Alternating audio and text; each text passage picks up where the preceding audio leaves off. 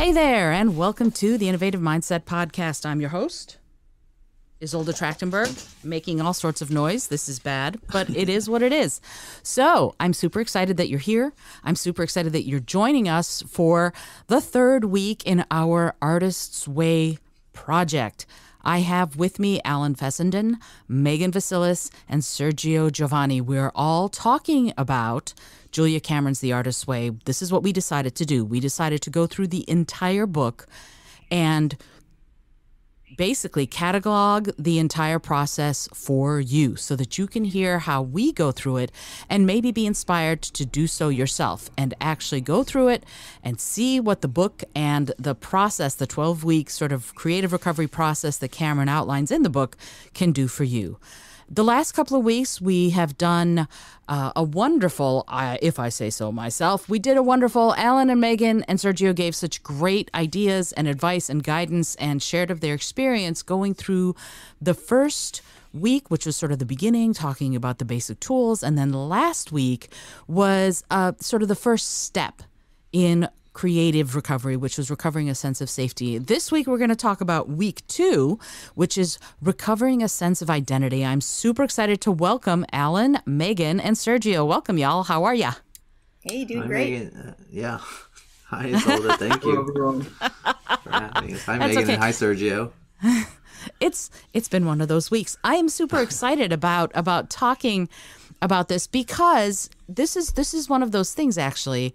This, to me, has been a very challenging week. I've been working like 16, 17-hour days and then finding time to do all of the tasks and the exercises and my morning pages and my artist state, and I've started writing a new book, and things have been wackadoo for me. So I would love to see how you all are as far as how this week was and what you found. Was it challenging? Did you get your morning pages done? How did it go for you? I would love to start with Alan. What are your thoughts as far as how it went and where you are with the process so far? Well, this week has been absolutely crazy because they've been cutting open my walls. It feels like 2 long weeks since we talked about this, but they cut open all the walls in my apartment to stuff insulation in there because there was like either very little or no insulation in a lot of the walls. So I was just like moving stuff for the guys and then moving it back so that it didn't feel like I was just like living in a chaotic environment. So I was like trying to like make order out of chaos every day, it seemed like. They were here like 3 days, but there was always some weird challenge. So it actually took me a while to get to reading the chapter, and I was like, oh my god, I got all this stuff to do, and there's stuff I was supposed to be doing all week, like the affirmations and such that I wish I had read earlier. So that was a little bit crazy, but I wrote most of my morning pages and I went on an artist date and I did at least some of the task, I think. So yeah, it's been a challenging week, but Sure. I'm excited to be here with you guys and talk more about it. Awesome. Do you want to share where you went on your artist date? Oh, sure. I went to see Spider-Man. Oh, the new Spider-Man movie, No Way Home. The new Spider-Man No Way Home, and I knew this would be one of the artist dates I went on because a friend of mine asked me to go see the movies a couple of months ago, and I just was not ready to go. And I was like, "Oh, that's weird." Not that it's weird, but I was like, "Okay, maybe." But then I was like, "No, I don't think I'm really ready to push myself to go into a movie theater right now." And I don't know that this week was better, but I was excited about it because I haven't been to the movies in a while. And going to the movies by myself was a very scary thing that I did in college. I remember just being like, oh my god, I can't believe I'm going to the movies by myself, but I want to see, like, I think it was Othello or something. And I was like, oh, it was a really awakening experience for me to be like, oh, I can be alone and enjoy a movie by myself and really have a different experience. And then I did that some years ago in Minneapolis at a little alternative movie theater, and that felt so cool. And so I was just like, excited to be back at a movie theater and just taking myself on this date and sort of plugging in. And I went to the Nighthawk, and it was exactly what I wanted to do. It had that sort of like special vibe to it, and that movie is really, really good, and I'm excited to talk about it to whoever wants to. I would. Maybe we'll leave it a little time at the end because I loved it too. Oh, good. Yeah, I thought you had seen it, and I was like, oh, I want to talk to you about this. Yeah, I had seen it, and it was super cool. Megan, how about you? Yeah, so this was also kind of a crazy week for me, and I also didn't do my reading until Wednesday, so I missed a whole bunch of days of writing affirmations in the morning pages. But by the time I finally got around to that, it did actually help, and it did. I could see it starting to change how I was approaching morning pages a little bit. And of the 7 days, I did 6 of them, of three pages of morning pages, which I thought was pretty good. And I think the experience was actually more rewarding this time around than before. I think because, especially once I started using the beginning part to really work with the affirmations, I actually found myself spontaneously kind of using them to play with creative ideas that I had. Like I wrote this weird little story one day and like 3 poems one day, instead of just using it as a space to just like write whatever garbage was in my brain and complain about stuff. It was like, so that kind of felt like a shift for me that happened this week, specifically after I started working with those affirmations. So that was really cool. And for my artist date, I kind of just took another drive. I went to this random location I found on the map, and I ended up driving through this really, really creepy forest that kind of looked like the setting of this Southern Gothic novel I was sort of imagining in my head as I was driving. So it was kind of a quiet time, but I think that was really what I needed this week to just sort of escape the chaos of everything else. So that was a good experience too. Wow, that's really cool. I love that you had where you are right now gives you the opportunity to find Gothic novel settings. That's really cool. Yeah, that's cool. And yeah, the affirmations are really, it's fascinating how suddenly they take on kind of a life of their own, and you have to sort of figure out how to use them. But it sounds like for you, it was very natural. That's very cool. Sergio, how about you? What happened with you this week as far as the morning pages, the week that you had, the artist date, all of that stuff? Yeah, it was a pretty good week on my end. I don't think as wild as some of the weeks you've probably had. I do want to say that No Way Home was great, and I would love to talk about that as well. We should do a review episode. For sure. Very, very emotional film overall. Mm-hmm. And Alan as well, I know what you mean about the fear that you might have or one might have going to like a movie alone. And I remember a few years back going to a concert, which is one of my favorite things to do pre-COVID, was live music. And I remember going to a concert for the first time alone and how I was nervous and anxious about it, but I had a blast. And it was almost a rewarding experience, and it was awesome because then I was able to go to more concerts on my own and have a lot of fun. So that's cool. I'm glad you got to enjoy the film on your artist date. Thank you. As far as my week, I think no worries. As far as my week, I think the morning pages were probably one of the most challenging things for me. I was able to do all 7 days, which I feel good about, but I'll be honest, the latter half of my morning pages was a lot of me complaining about my morning pages. Yep. I don't want to be here doing this. I'd rather be doing something else. I'd rather be writing something else. And there were a few times that I did take a break halfway through and then finished my morning pages later in the evening. And that didn't really help as far as, me wanting to do them. But I'm going to continue them.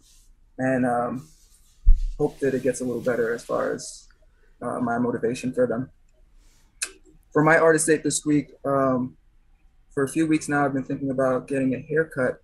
So I decided this past week that Friday would be my artist date. And so I went and got the haircut, which always feels good. Although I'm a little self-conscious about all the forehead on display at the moment, but it still feels good. And afterwards, I went to pick up some takeout, And on the way, I stopped inside a dollar store, which she recommends as an example of an inexpensive artist date that someone can have. Yeah. I think last week. And so I did that, and I picked up a few things that I needed. And yeah, it felt good, the date overall. Although I will say the NYC winter has been a bit brutal, so that wasn't too much fun. Oh yeah. I haven't set foot outside since Friday, because I don't yeah, blame you. because yeah, I have hypothyroidism and my body can't regulate internal temperature. So once I get cold, it's hypothermia city. So I have to stay indoors on those days when it's really hot or really cold. But anyway, so I noticed when we had our writers group meeting, actually, Sergio, that you got your haircut, which looks great, and I think the forehead on display is awesome. I think that shows you have a big frontal cortex, and It's that a great means, forehead. Indeed. Yeah, And it's you do awesome. Look great. I Thank you. saw it too. So- You're all the best. So Thank you so much. so, and the other thing, yeah, we should definitely do like a bonus review episode of Spider-Man No Way Home. And it's funny to me, like commenting on both you, Sergio, and you, Alan, your thoughts about going to the movies by yourself. I've been going to the movies by myself since I was 10 years old. And it's a treat for me. I don't have to discuss with anyone which movie to see. I don't have to discuss with anyone where to sit. I just go. And I used to do this when I was working in my 20s. I was working a pretty high powered, high importance job. And they knew that once a week, I was working 90-hour weeks, but once a week, like on Wednesday afternoon at 2 p.m., don't try to find me, because I was seeing a matinee of something. And that was it. That was just what I did. And if they didn't like it, tough noogies. So, yeah, for me, seeing a movie by myself, since I love movies so much and other people don't want to always see the movie you want to see. So why not go by yourself? I salute you and applaud you for doing it. For me, this week was tough. Lots and lots of work. On the podcast, I've gotten a bunch of voiceover gigs, which is great. There's a lot of stuff going on. But I did manage to go through the book. I did manage to do, I think, most, if not all, of the tasks. I did my morning pages every day. My artist date was at the library, the New York Public Library main branch, which is one of my favorite places in the world. And I was all set to go to the Treasures exhibit. They have this great exhibit called Treasures, which is all these cool things. Like you can see Charlie Parker's saxophone, things like that. And unfortunately, because of staffing shortages and because of COVID, the exhibit was closed. Not one to be daunted. Yeah, I know, I was bummed. But then I went, but the gift shop is open. So I went in and I was looking at books, and I bought myself a Ruth Bader Ginsburg action figure. So I now have that. And I now have a mug that is my new espresso mug, which is awesome. I that's one of the other things I did for myself. I bought myself on very huge sale a little espresso machine. So now I'm making myself espresso every day.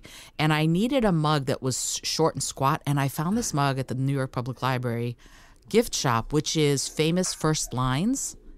So of books. And so I now have this mug as my coffee mug every morning, which is all of the greatest first lines of all the books. You know, it's like 50 first lines.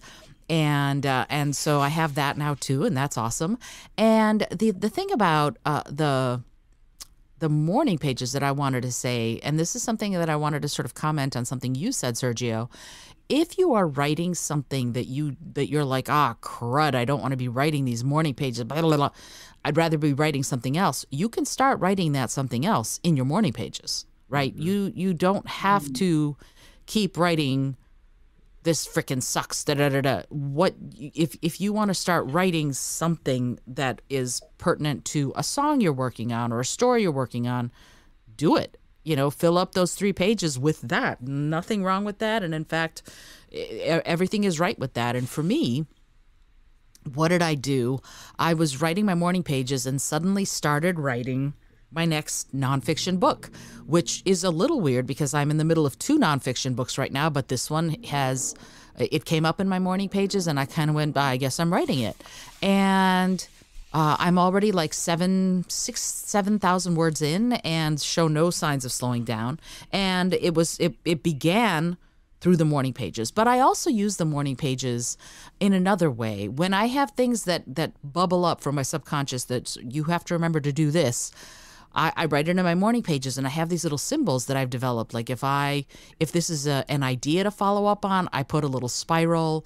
If it's a to-do item, I put a little hashtag, so if it's a realization, it's a little star.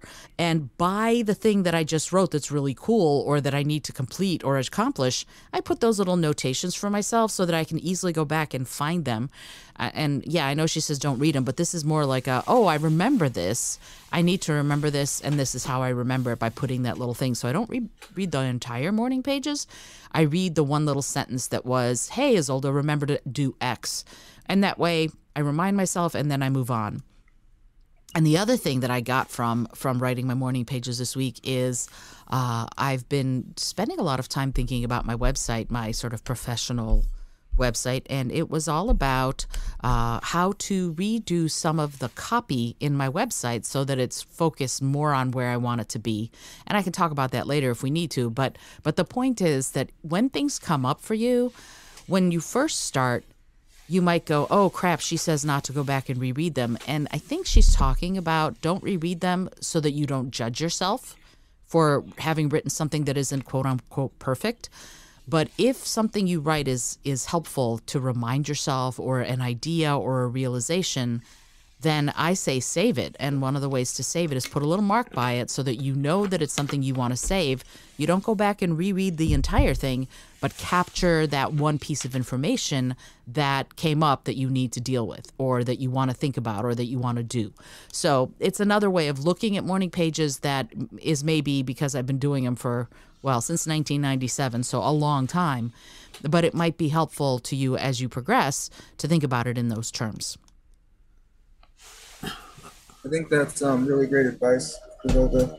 And I think it's amazing that you've made so much progress on that new book in so little time. It's really inspiring, even. Oh, thank you. Yeah, it's practically writing itself because it's stuff I've been thinking about for a long time. So that's really cool. But it's also, now I have to go, okay, stop brain dumping onto the page and figure out what your actual organization of it is going to be. That's because I'm writing, and then I have to go, okay, what are the sections of this book going to be, and I'm going to have to think about that and really get it so that it's in publishing form. So that's the next step for me. But thank you, I appreciate that. Alrighty, so thank you for checking in, and let's move on. I would love to talk about this week. One of the things that she calls the chapter recovering a sense of identity. And, she talks about sort of self-definition as the end-all be-all for this chapter, and also the setting of boundaries. And I would love to talk to get your all thoughts.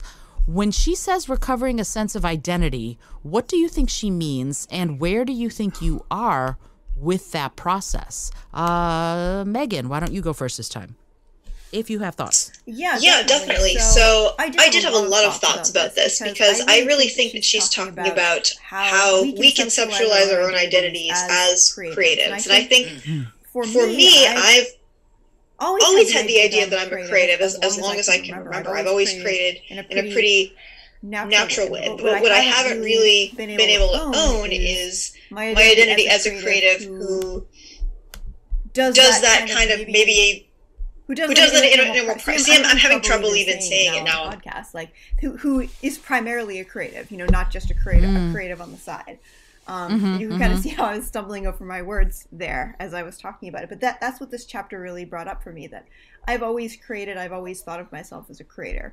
But part of really owning that is understanding where that sort of fits into the bigger picture of your life and where you want it to go, and why you think of it in that way, and like what other factors in your life have contributed to that. So there was really a lot for me to think about in relation to that this week. Oh, I'm so right there with you. And in fact, I think we talked about this, or I talked about this last time, or maybe the first week we met, about this book, in that thinking of I am an artist, sort of owning that identity. I am a creative. I am a writer. I'm a musician. I'm a whatever, rather than thinking of it as something that is a hobby and you do something else as your money earning thing, and the creative part of you gets relegated to when you have time for it. And that's a big thing. That's a huge shift for you. So yay. Even thinking about it is super important. I think that you're getting to that place where you're like, yeah, what does it mean for me to be a creative first? And to me, honestly, and this is a point I think we can all maybe think about and talk about, how much does your sense of identity as an artist, as a creative, move the needle as far as you believing that you deserve to be compensated? You're entitled to success as a creative, in part because you think of yourself as one. What are your thoughts on that? Megan, I know you brought it up, so if you want to go first, and yes, I want to talk to everybody about this, but what are your thoughts on this question? Or do you want to wait until everyone has gone and then we can talk about this question? No, I have more thoughts. So okay. I feel like it's pretty crucial for me to really own that in order to kind of step into that. I feel like in order to create within your highest purpose, you can't do that halfway. At least I can't, you know? Mm-hmm, if I feel like I'm half-assing it or that I don't deserve to create things on a really high level, then I'm not going to be able to do it. And I think that's what Morning Pages even showed me this week. You know, once I sort of let go of the idea that I was just sort of passing the time with the Morning Pages, that was when the more creative ideas started coming out for me, because I was starting even in that small way to own it a little bit. And that was when that little piece of it started to unlock for me. Mm-hmm. And she says that that will happen, even though in the moment you might be in this place of like, doggone it, why the heck am I doing this? And then if you keep going with it, you will see things happen that are going to really surprise you. And I think that's an interesting thing because it asks for such a leap of faith on the part of the person going through the process. Sergio, do you have any thoughts on that?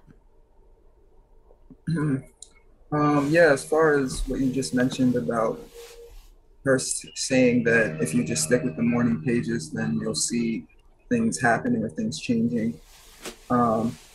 As much as I was complaining about the Morning Pages before, I feel like that is a possibility. And myself recently, I just started writing a new short story that I'm really excited about, more excited than I've been about for a short in a long time. And I'm not sure if I can attribute that to a couple weeks of The Artist's Way, or the Morning Pages, but it is neat. And as far as recovering a sense of identity, because I think that was the initial question you posed, I really related to what Megan said about being a creative on the side and how that can be conflicting, and just a lot of what she said. But I definitely identify as an artist and have for a long time. But more specifically, I think for me, it was identifying as a writer, which came to me really late in my life, even though I've been writing shorts and stuff like that since I was in middle school. It really wasn't until I was like a full-grown adult, and I don't mean like 21 adult, I mean like much older, where I was like, yeah, this is what I should have been doing. This is what I was always kind of meant to do, or I think at least. So identifying as a writer, I think, was something that came later for me. I hear you, and it's as someone who didn't start writing creatively at all until after I was out of college, I completely understand where you're coming from. That, yeah, absolutely. And you know, and she even says what you said about, I'm not sure if I can attribute this to the Morning Pages. She says that in this chapter even. She's like, and I'm willing to bet that things are gonna start opening for you, and you're gonna go, well, I don't know if that has anything to do with the Morning Pages, ... You know, so it's really interesting that you said exactly what she says that probably you'll say in this week of doing the Morning Pages.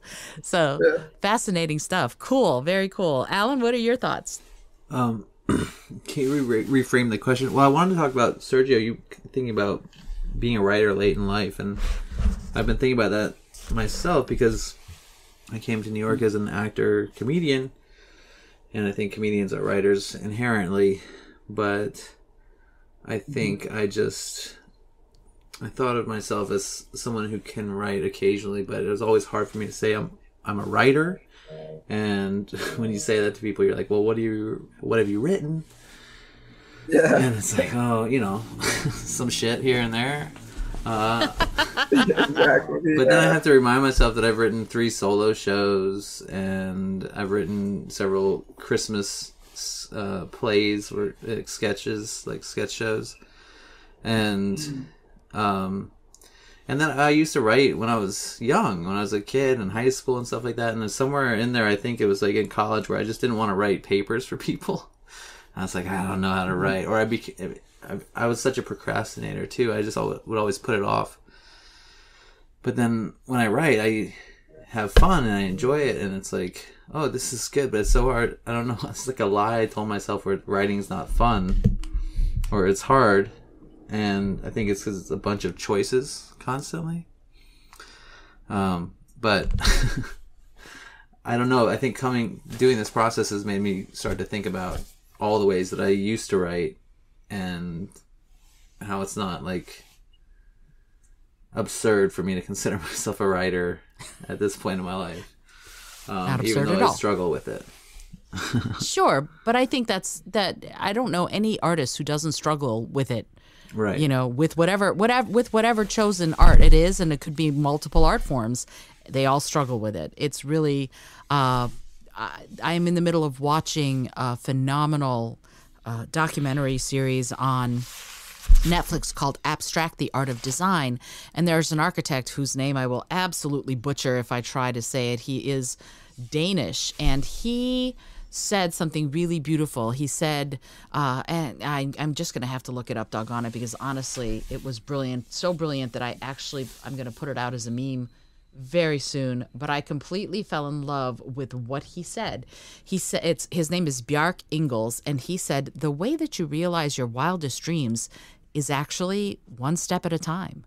And when I heard that, it blew me away. I was like, yes, absolutely. Why do we put ourselves on this path of thinking that we need to have already achieved our dreams, or that we're not doing it fast enough, or whatever? And in my mind, that notion of, slow and steady wins the race, one step at a time is okay. Don't judge yourself for having taken that next step, whatever that is. So this is my new mantra. The way to achieve your wildest dreams is actually one step at a time. So I just wanted to sort of offer that up to you as you said that, Alan, and to all of us listening or here speaking. Alan, what about your thoughts as far as the notion of self-identification as an artist, and also how this week has been for you with looking at that? Or has the week just been too busy and you didn't have time to even go into any of that? No. Well, so you're asking me, how do I feel about self-identification as an artist? Mm-hmm. So I definitely feel that I'm an artist, and I think that's, or I feel like I'm an actor, I feel like a performer, I feel like I do a lot of different creative things that's always been my pursuit. And unless I had chosen to be a doctor years ago, or years from now, I'll be an artist. I think the rest of my life. Good for you. Awesome. But I understand that struggle to say that out loud to people, and that, like as a comedian, it's like, well, tell me something funny. It's like, absolutely not. Like, I'm not here to perform for you. I need to be in my safe space to make my comedy. Thank you. I love it. But I do, I feel like rotating, as I said, like identifying as a writer is sometimes weird. Saying I'm an actor, saying I'm a comedian, all these things, they have like little like burst your bubble guys sitting around going like, are you really? What have you done lately? What's your latest success? And it's I like that they're from like they're all they're really judgmental in the 40s, and they, what's your latest success? What you been doing now, huh? It sounds like, his name is Muggsy. Good old Muggsy. Talking to you about what have you done for me lately? I don't know. Exactly. Looking for a copper, see? So, it's funny because this notion of not just self-acceptance, but acceptance of the fact that you are creative and that you're entitled to it. Coming up on this show, I'm going to have Mike Kaplan, who's a comedian, and he started out as a musician and then made the transition. And first he realized, for example, that he had funny songs, and then he was like, oh, well, maybe stand-up comedy is the way I'm going to go. And it's fascinating to me that we sometimes either hold on to a different identity or we try to make both work and then feel like we're shortchanging one or the other. And I feel like love what you're doing while you're doing it. So if you have multiple things that you are creative in, then maybe you're just a well-rounded artist rather than someone who's putting themselves into a position of having to make choices all the time about which kind of art they're going to do. There's something, I think, to be said for thinking about it in those terms. Alrighty, so let's talk. Yeah, I'm especially for anybody who's a comedian, you're going to want to listen to Mike Kaplan's episode. He's phenomenal. He's done Letterman and Comedy Central, and he's had his own Amazon special. He's great guy, lives here in New York City. He's amazing. Nice. But anyway, let us move on. Let us move on to the next question. She talks about setting boundaries, and some of that comes out of actually being, when you're an artist, that means you have to set boundaries for yourself as an artist. I'm a professional speaker. I walk out onto stages and I talk to other people about how to be creative, or I do tarot card readings or whatever. And so people automatically start thinking that I am available to them in whatever form they want, right when they want it. So for me, I had to set boundaries that said, no, this is my time to be creative in whatever way I'm being creative right now. But this is my time. This is my space. This is what I'm doing. And I have to set boundaries with people who otherwise would lay claim to my energy and my time and my attention. And so I'm wondering from all of you, how important is it to you to set those boundaries? And do you need a separate space to create that you need others to respect? Do you need time alone to create? Do you need groups like ours, like our Vegan Writers of New York City? What are your needs regarding setting boundaries? And how do you fulfill / enforce those needs and boundaries? Sergio, would you like to go first on this one? Sure. As far as boundaries go, I don't think I have anyone in my life that kind of pushes me or doesn't understand that if I need time to myself, whether it's creative or not, that they would kind of, not respect that, fortunately.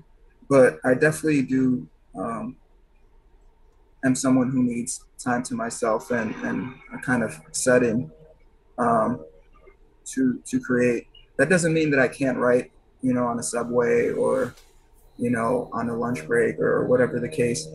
But I do like to find time to kind of just get in the right mindset. And also, I'm a very social person, but I also can be an introvert, an extroverted introvert, right? So I'm the type of person who needs time to myself to recoup and just to, get energy for the rest of the week or whatever other activities that I'm planning on doing. But yeah, I don't think I have anyone that kind of imposes on that in my life currently, which is fortunate. That's awesome. So do you find that like the group that we've created with the writers, Vegan Writers of New York City, do you find that you work well within that sort of group, or do you find that you still need a lot of alone time in order to feel like you're truly being the best creative self you can be? What are your thoughts on that? Yeah, so that's the thing with me. I'm kind of a mixed bag. So although I do like alone time, I do like to socialize and to, work and collaborate with other people. So as far as the writing group, I think it's been a really great place for me to learn and to grow, and it was really awesome to meet all of you people and the other people that are in the group that aren't on the series. Yeah. And yeah, I think it's only been beneficial. So yeah, I definitely like having both areas of being able to have my own time to create, and then also to be able to create with others. And and get feedback and stuff on the stuff that I've been working on. Yeah. So I really appreciate the group and all of you for that. Oh, that's so sweet. Well, special shout out to Lisa, who just joined us at the writers group meeting, who said she'd listened to this episode. So hi, Lisa. Hey, shout out, Lisa. Upstate New York. It's interesting to me what you just said, Sergio, about that it's both, and that's something that I think is advice anybody could take. In that, if you are, for example, a writer, if there are writers groups, seek them out. If you feel like it would help you, right? If you're listening to this and you're going, oh, I feel all isolated, there are lots of writers groups that are meeting online. Depending on where you are, you might have people who are meeting together in person, socially distanced, and all of that.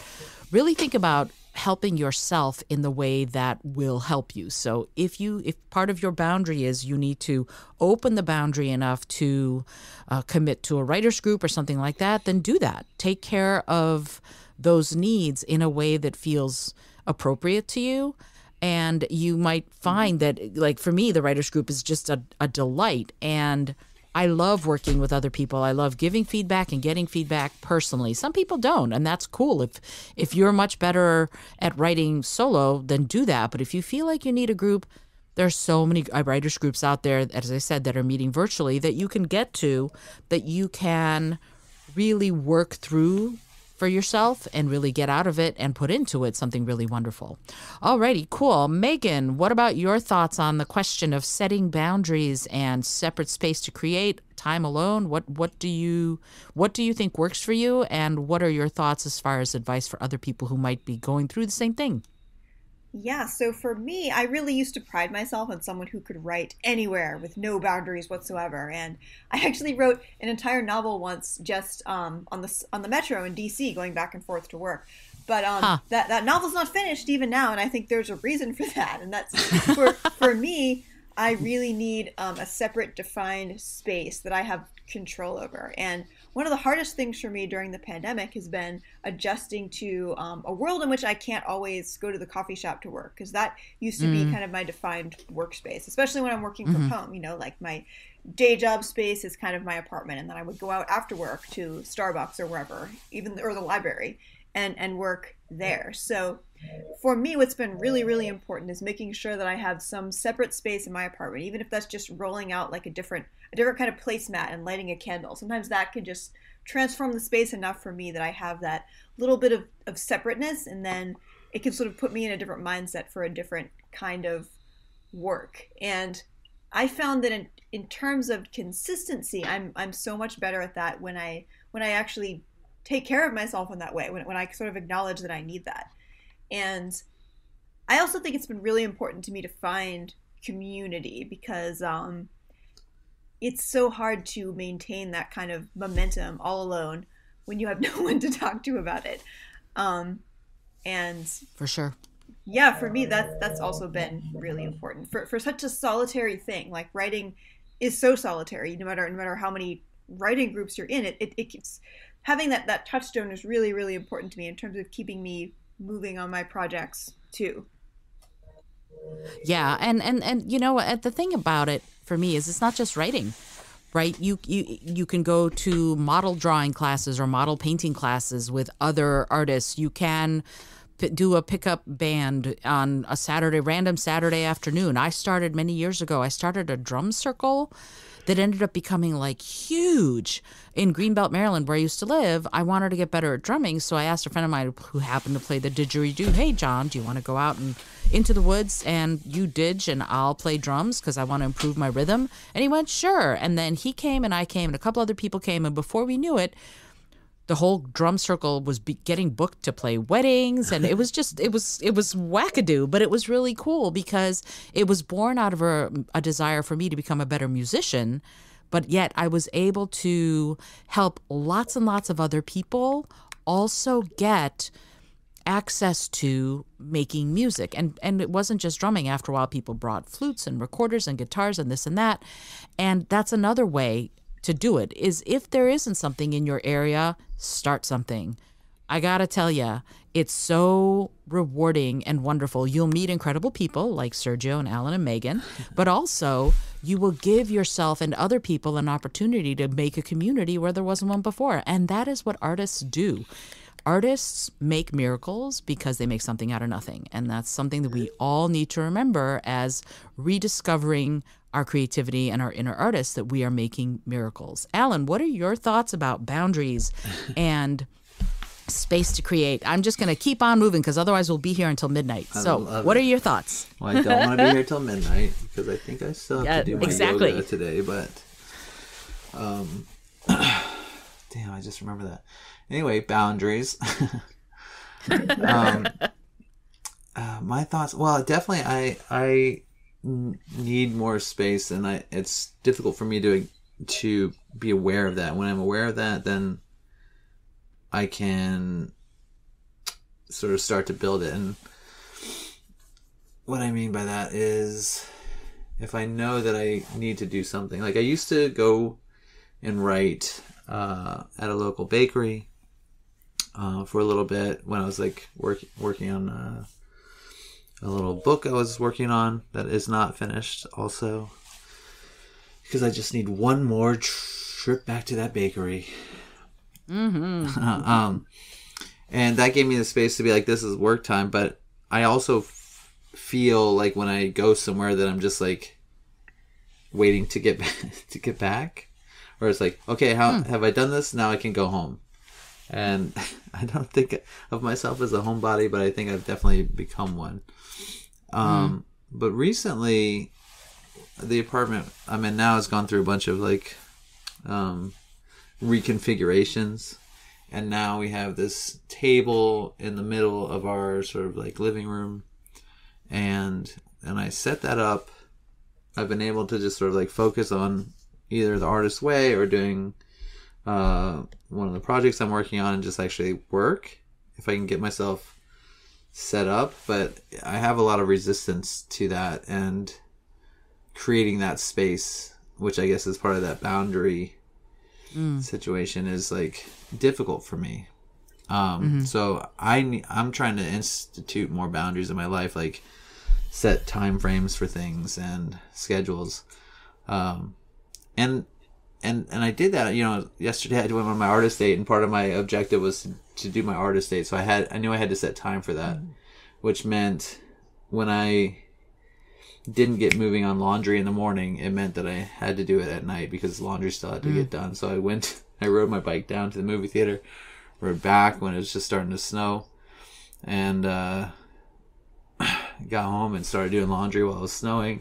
It was terrible, but I did it. And knowing that those things all had to get done and that they were a priority for me, I was able to do them. Sometimes I get so lost in all the possible things I could do in a given day that I can't choose any of them. And so it's like limiting those things down to what I really need to do is a practice I'm currently trying to create and invest in.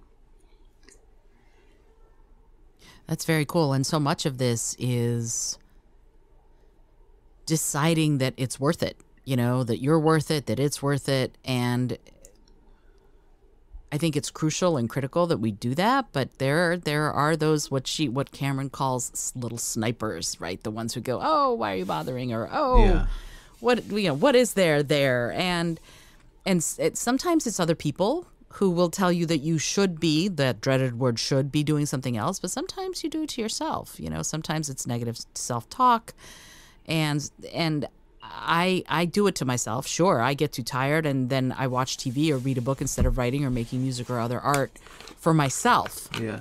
And I don't do a lot of self-talk about too many of the things that I do, but I do I do about my writing. My writing is still full of negative self-talk. And I guess I want to put it to all of you. What do you have it? Do you do negative self-talk? Are you your own sniper? And if so, where do you think it comes from? How did it start? And what are your thoughts about what we can do about it? Let's see. Who should go first? Sergio. No, Megan. Why don't you go first if you don't mind? Because Sergio went first last time. Sure. So this definitely hit me kind of hard when I was reading this chapter, because it made me realize that I am my own worst enemy in so many ways.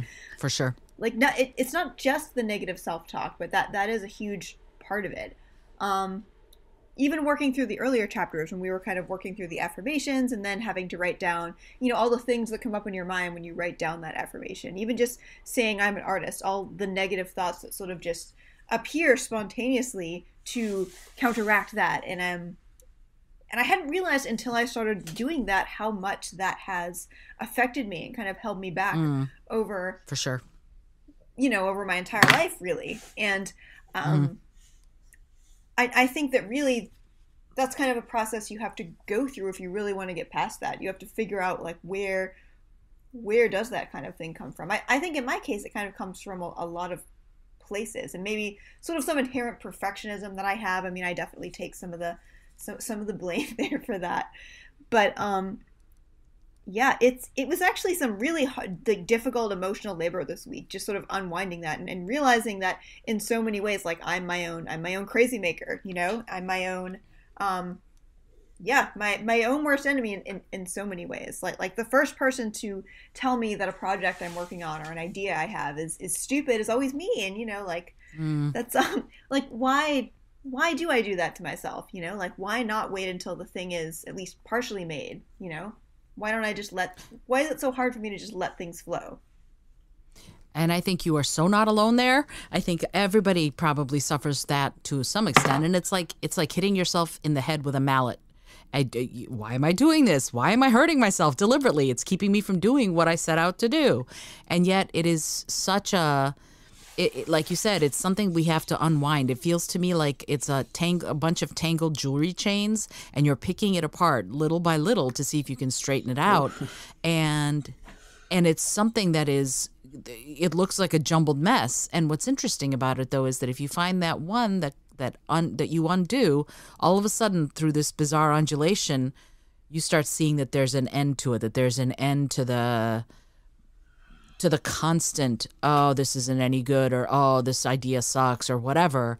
And just seeing that it's possible, I think, is really helpful, that it's possible to not have that as a constant barrage inside your own head, which is it used to be a constant inside my own head, but it's only in my head now when I try to write. And that's, since I do so many other creative things, that's not bad. It's all good, in fact. I think that metaphor just loosened my chains a little bit. Like, I felt like just hearing it, I was like, oh, there's hope.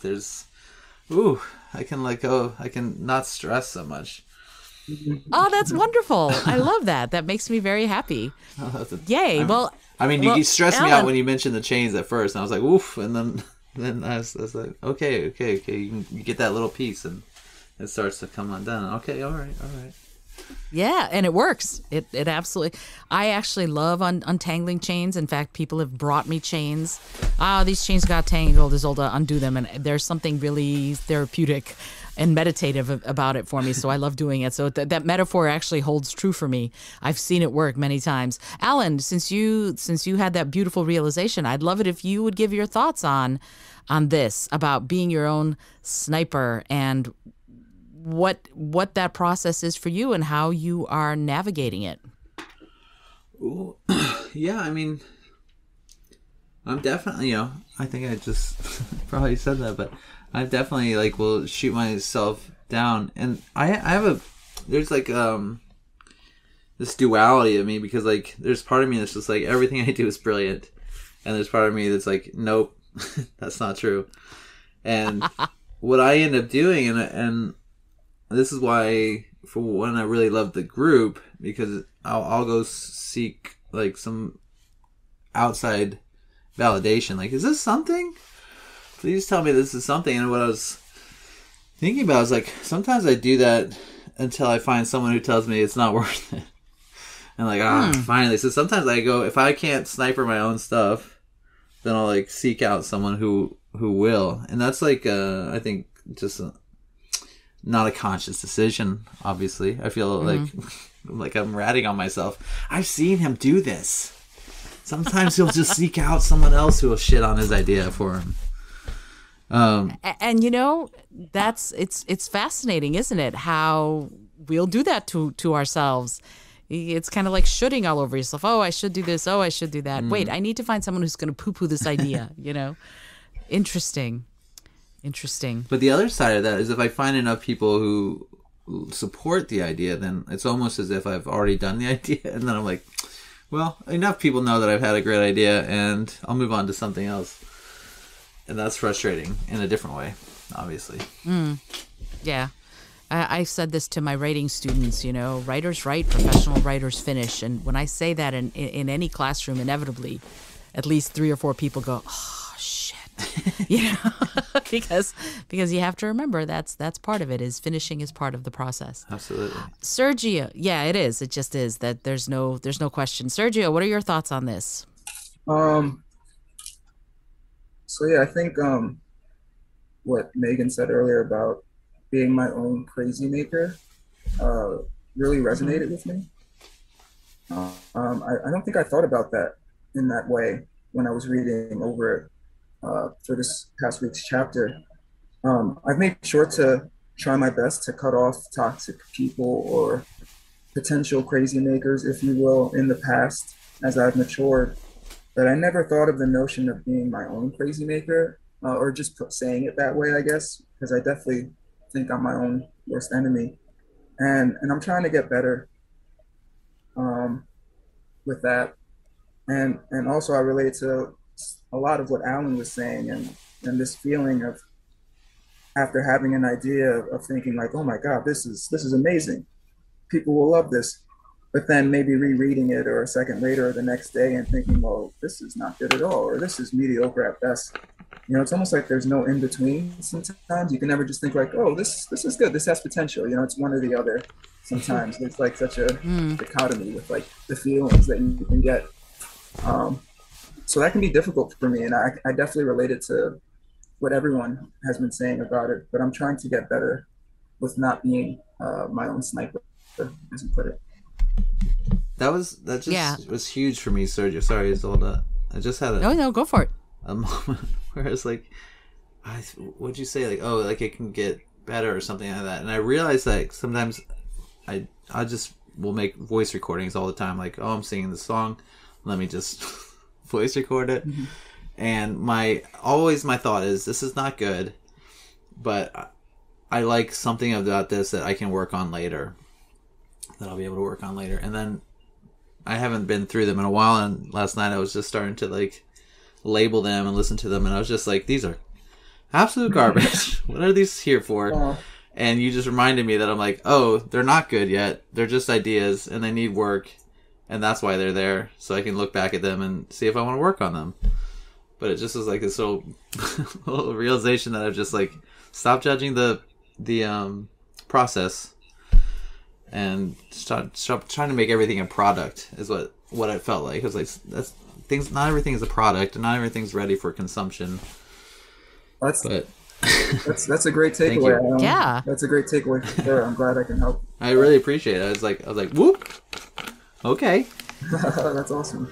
Yeah, and it's fascinating though. You can like, oh, this is part of my process, and why would I judge a full salad when all I'm doing is holding a bag of lettuce? You're not ready yet. It's not ready. Exactly. You haven't cooked it yet. Whatever.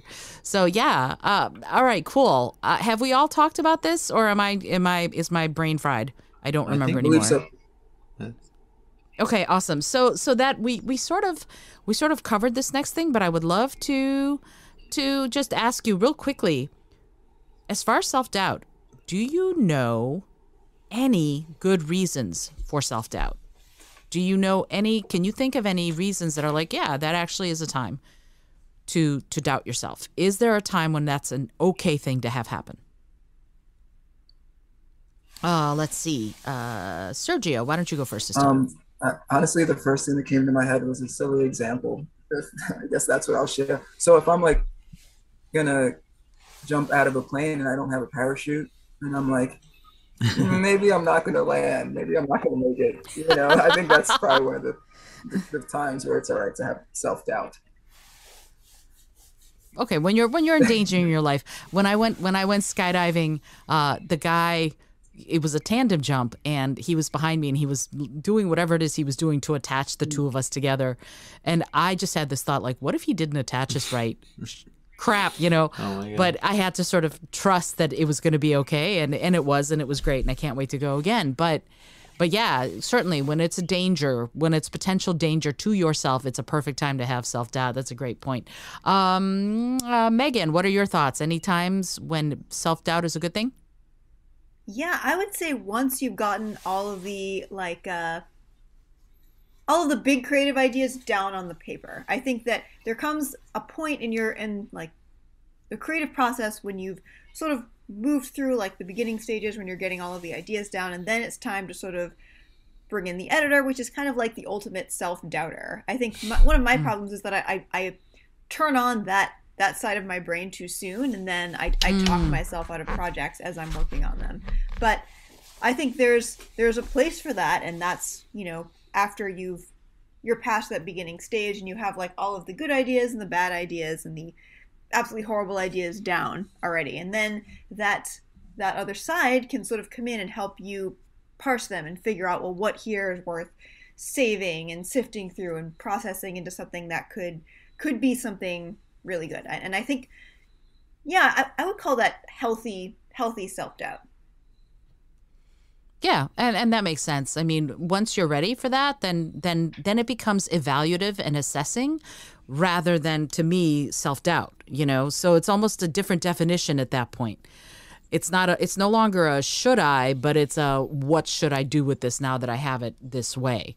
And is it okay to continue? And maybe it is, maybe it isn't. You might, you know, I've written entire books and then gone, no one will ever see this. And that's okay, you know, because I had to get the bad stuff out in order to make room for the good stuff. And that was fine too. Alan, what are your thoughts? Self-doubt. Yeah, I mean, I think it sounds like it has a good place. I hate thinking of the editor, Megan, as a villain in this situation. But I think it's really reminiscent. I was like, oh, it's the same thing I do. It's just like judging the unfinished product. Mm-hmm. And I was like, we got to reframe the editor as a shaper, as someone who's like fine-tuning the thing we already did. I think you're talking about your own editor, right, Megan? Yeah, that was kind of where I was going with that. Yeah. So I was like, oh, yeah, just like, oh, man.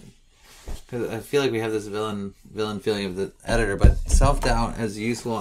The thing that came to me was like, all right, if you're saying something and you're questioning if it's like valuable or if it's derogatory, it's going to hurt somebody. I think like that's a good place for it, where it's like, all right, have I really thought about the value of what I'm saying here and the impact it's going to have? And is it the most? Is the value of what I'm saying greater than any potential harm that it may cause? Right. And again, that's an assessing evaluative thing. And I don't know if I look at it as self-doubt as much as self-evaluation. You know, like, should I say this? Let me evaluate that. Is it going to be kind? Is it going to be painful? Is it going to be hurtful? Is it going to be malicious? If it's going to be malicious, chances are don't say it, you know, keep your mouth shut. But this is not to say this is what you would do, Alan, but is that actually self-doubt or is that self-evaluation because you're fundamentally a good person? Well, is self-doubt just a stop on the way to self-evaluation or immolation? Self-assessment? Yes.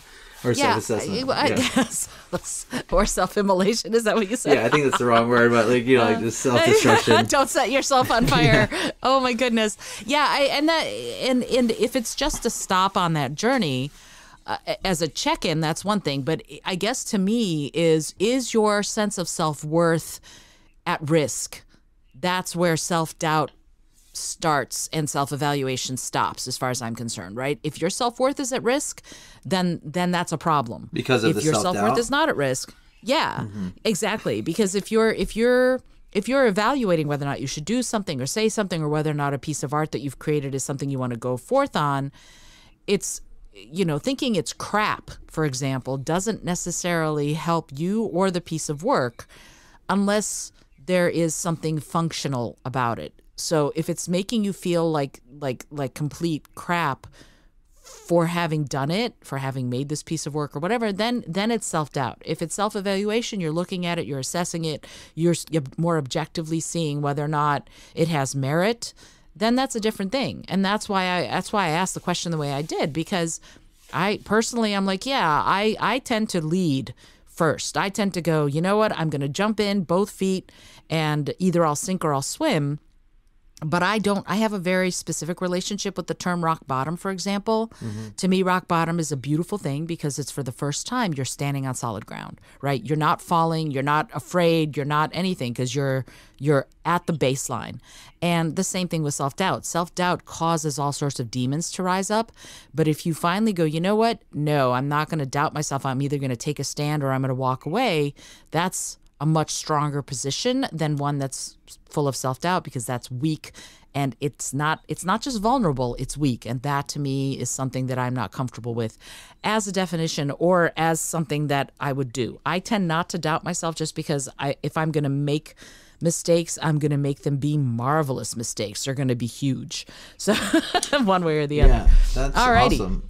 Because what it's making me think is that, like, self-doubt is this moment of fear, right? It's like self-doubt is part of fear, and it's saying, like, stop. And then you have to think, like, well, why am I stopping?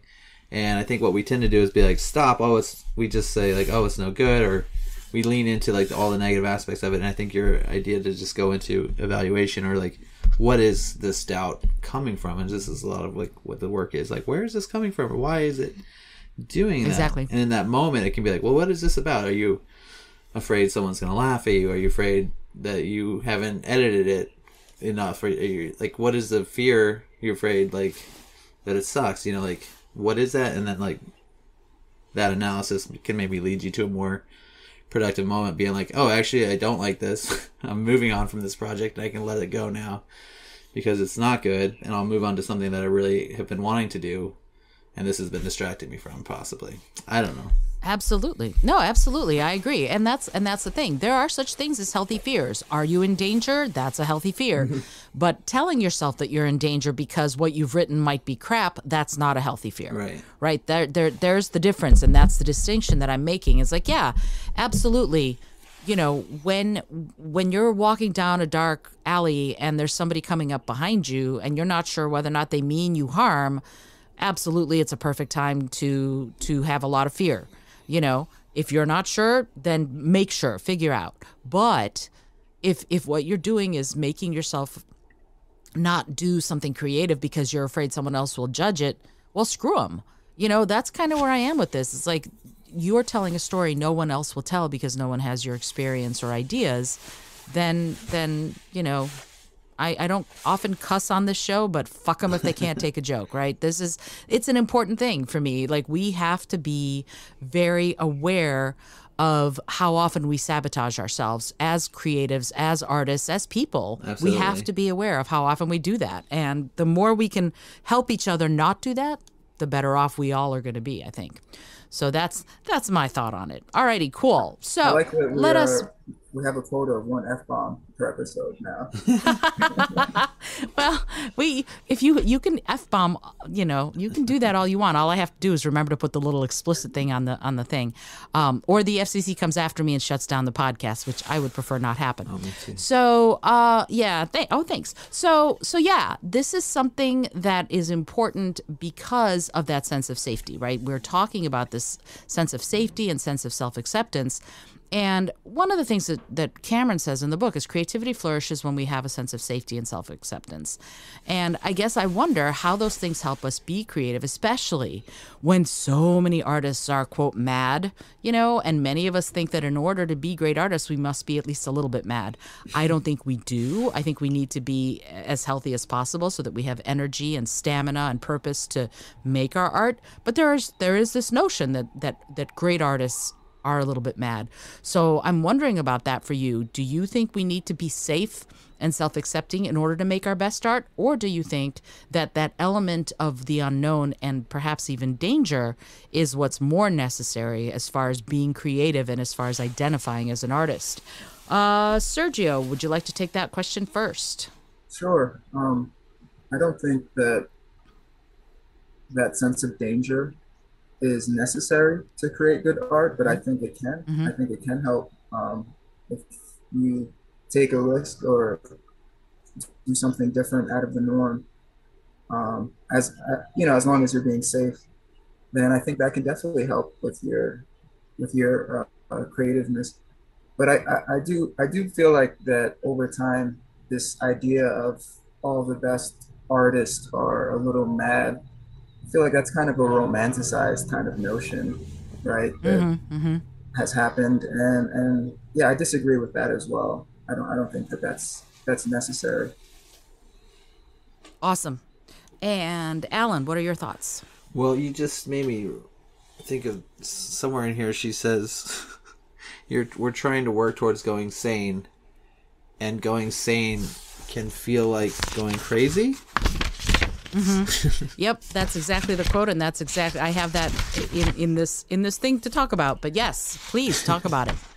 Well, I was just like, it just blew my mind. I was like, well, how do you know which one you're doing? I need to give a moment, because it feels like you're sort of shifting the world, and I think, like, I don't think artists necessarily have to be mad, but I don't think that being mad prevents you, or makes you like, well, obviously mad artists exist, right? And sure, so we all accept it, I think.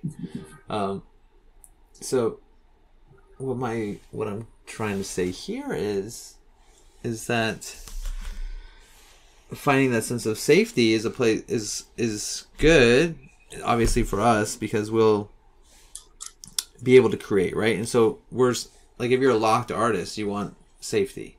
If you're a mad artist and you're just creating, that's like, it seems to me like necessary art. Like, it's just like you've tapped into the flow, and that's like where you're getting all your energy from. So you're just recycling it back out, which can be amazing, but it sounds exhausting. And I think finding that balance of like, how do I be an artist that lives in the world and maintains the relationships with my family or friends or my sense of the world, then I think you do have to create those spaces and make yourself sane enough to understand. Did I just mute myself? Sorry about that. Nope, you didn't. Oh, good. Then I'm glad I didn't. I retract my apology. Did I answer the question, or did I just go all over the place? No. I think you did, and I think it's important to think about it in those terms. You know, it's perfectly okay to start thinking and not know whether or not you're crazy or sane, as long as you're on a path to understanding yourself better. You know, there are some people out there who are insane, and there are lots of creative people are insane, but there are also lots of creative people who are not insane, and that is perfectly fine. And I think one of the things that's sort of my soapboxes is that you can be perfectly happy and still make incredibly amazing and provocative and incredible art. So I don't think you need to be certifiably part of the DSM-5 at all. You know, you can absolutely be completely happy and well-adjusted and still make incredible art that moves people and inspires people and does whatever. So that's my thought on that. Yeah, you don't have to be a drunk or a drug addict or a maniacal maniac. You can do good art and be happy, and I think that's important to remind people, because there's this underlying thing that she also addresses early on about like this fear that you're going to be a crazy person or or whatever other casualties may fall you if you try to become an artist. Yeah, I forget who it is who has that quote that says, "Be orderly in your life so you can be something like amazing in your art," or something like that. And I absolutely agree with that. Alrighty. Sergio, what are your thoughts on that question of... I didn't forget even the question. Hang on. Self-acceptance and sense of safety. I think I went over how I felt about that. Oh, did you? Okay, I'm sorry. Megan. Yeah, sorry. I'm starting to get a little lost about who, because I keep wanting to have everybody take turns going first, and I'm getting a little lost as far as who's gone and who hasn't. So Megan, sorry about that. Please give your thoughts. No worries. I feel like the kind of myth of the crazy artist is sort of a really romantic idea that for me really doesn't work. It's never worked. I think as someone who has a lot of anxiety in my real life, the only way I can really create consistently and create good work that I feel good about is to make my life as really as safe as possible. You know, I have to create my little zones of creativity. I have to have things happen on a really specific schedule. I have to have blocks of time in the day when I'm doing my creative work. Like I have to have boundaries and boxes around everything that I'm doing. Like it really has to be as sane as possible for me, or I really just can't function. And I think I'm not the only writer artist who works that way. I think for a lot of people that idea that you sort of have to be a little bit crazy to really create good art can really hold you back, because you know, I think in some cases it can even stop you sometimes from getting help if you have, you know, a mental health issue and you're worried that it will affect your creativity, which she also touches on, you know, earlier in the book. And I was thinking about that kind of also in the context of my anxiety too, and like how much, you know, creating those safe spaces for my art really does sort of free me from that extra level of anxiety that can sometimes hold me back from really, really going there in my work. Absolutely. And it led like is it Camus who said it? I forget. You know, if you're orderly in your life, you can be wild in your art, and there is something really powerful to me about that notion and that idea. So yeah, absolutely. Now, having said that, I want to turn the tables on all of us a little bit and talk about other people doubting us or being toxic. What she says is that a lot of times the most toxic people to be around are other artists who are still blocked, who will critique you, who might make you feel like crap about what you've done. What are your thoughts on that? Do you think that's true? And how, if it is true, how can we navigate and negotiate those relationships? Some of them you might want to leave. Some of them you want to keep or you can't lose because they're like family members or whatever. How do you navigate those people in your life who are your inner critic personified? What are your thoughts? Megan, why don't you go first this time? Yeah, so I think that when we have people like that in our life, the best thing, I think the way I've dealt with it most effectively is to just make boundaries really clear around them. Like especially if it's a relationship that I can't leave or that I don't want to leave. It's knowing like when it's safe to share with this person and when it's not safe. And sometimes you have to learn that the hard way. But for me, it is really important to make sure that I know what the boundary is, even if I don't explain that to the other person. You know, maybe I just won't talk about this project with them, or maybe I just, you know, make sure that when I'm working on my creative work or whatever, it's not like nothing I'm working on is really where they can see it. You know, like yeah, I mean, I think that was something I ran into a lot when I was living in DC, where I had a lot of friends who, a lot of them were really creative, but a lot of them were really blocked, and they were really almost kind of like upset when I was really working on trying to move past that and taking on more bigger creative projects. And I kind of learned that I had to function that way. You know, a lot of these people I really cared about, and I didn't want to just cut them out of my life, but I did sort of have to make that creative part more mine and less something that we really talked about as a community. And that makes a lot of sense to me. I think that that there are choices to be made, and you can be very practical about it. You know what? This person is just not someone I can talk about this with, and that's okay. And then the key is to not feel bad when they want to talk to you about it, and you're like, actually, let's talk about the weather, and that's going to be fine. So, because some people, I guess, to me, haven't earned the right to get to those vulnerable parts of me, and that's okay too, especially if I'm in the beginning phases of whatever project it is. Alan, what are your thoughts? I'm trying to think of Well, I was reading the crazy maker aspect of this, and I thought, oh shit, I'm the crazy maker. I'm the one who messes with everyone's stuff, and I probably have spent a lot of time as a blocked artist trying to find my way back here. That's why I'm doing this now, to put me back on course. And and I think like it can be tough. Like I definitely have people who have, I guess, not loved my ideas, but what I generally find is most frustrating to me is when they don't understand the idea, and then they just sort of, and then it's just kind of like a nonplussed attitude, and it's like I don't know what you're doing here or something, and I'm just like, oh, either I need to explain this better or it's a garbage idea, and sometimes I just need to explain it better, and other times I can't, and so and that's okay. I'm stuck there, but yeah, you definitely have to watch out for those people. I think I was embedded with them. There were like a lot of them in my life for a while, and now I don't have them. It's a different time, and I feel a little more sane, I guess, but also I'm missing the chaos because I like that stuff. And chaos can have its place as long as it's controlled chaos, like as long as you know when to stop. Yeah. And that's important. Okay. And again, I'm lost because I was paying too much attention to what you were saying to remember whether or not Megan and Sergio, you've talked about this. Help? Yep, we talked about it.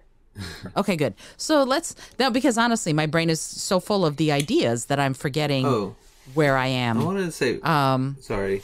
Mm-hmm. One other thing, because I was thinking about this vice versa, or the opposite side of that versus people who are negative. And there's definitely been people in my life. I had a friend in college. Her name was Kara, and she watched me start a theater company and perform, finish college and start a theater company. And at the time, I was just kind of like, I got to do this. This is what I'm doing, and it's no big deal. And I was like, I need to make my life a success now. Now that I've started a theater company, I've done these plays. And then she would be like, "You're doing so much." I think she had moved to Seattle at the time. She was like, "You've done all of this," and she had to like sort of point me back to look at what I had done. And once I could like look back instead of like in the rear view, but look back and fully turn around and look at it, I was like, "Oh right, I was doing stuff, and I was." actively living my life in the field I wanted to live it, and you're right, I was successful, and I think like I needed more of those people in my life. And I think that's part of it, isn't it? It's like there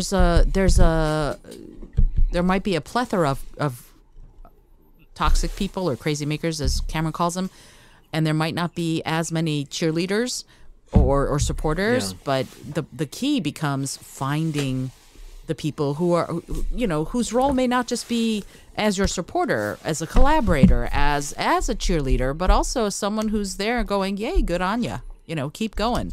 And there's something really positive about that, as opposed to someone who goes, oh, that's what you're doing? Oh, okay, fine.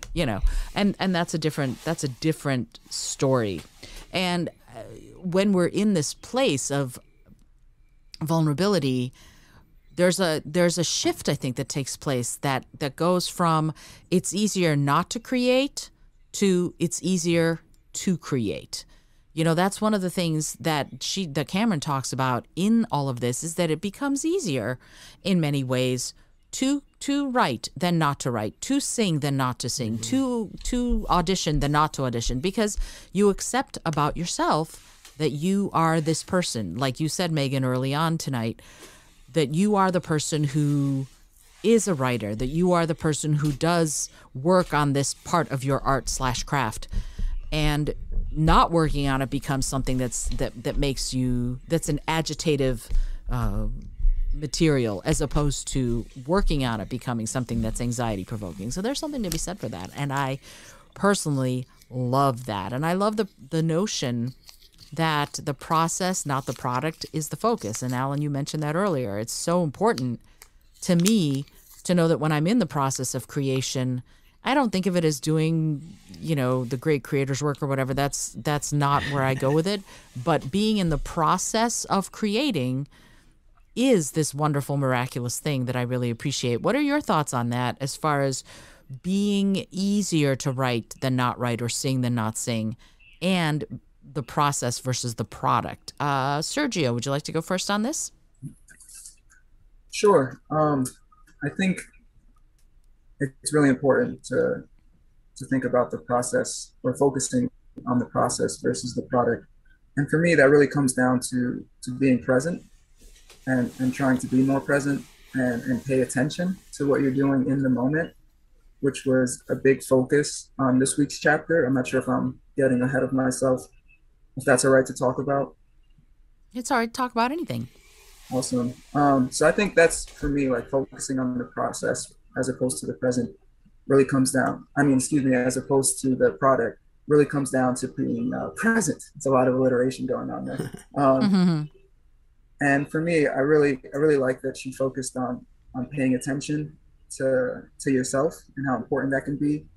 And there's a few things she said that really stuck out to me. And one of them was, in times of pain, when the future is too terrifying to contemplate and the past is too painful to remember, I have learned to pay attention to right now. And she also says, in regards to finding it difficult to be present, that we spin our wheels and indulge in daydreams of could have, would have, and should have. And that's something that I just do all the time. I daydream a lot. I'm a Pisces. We kind of meant to do that. I don't know if people believe in that sort of stuff, but that can be real difficult. And I think when Alan said that, and how you reiterate about just focusing on the process versus the product, how important that is.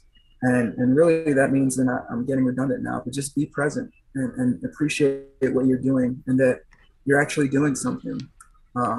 Even if it's just, something that's not necessarily creative, it can be taking out the laundry and stuff. But I think just allowing yourself to be more present will help with your creativity in the long run. And I'm sorry, maybe I was rambling a bit. I don't know if that answered. No, that's good. No, it's good. And yeah, and we were going to get to attention, so you just brought it up a little bit early. That's all.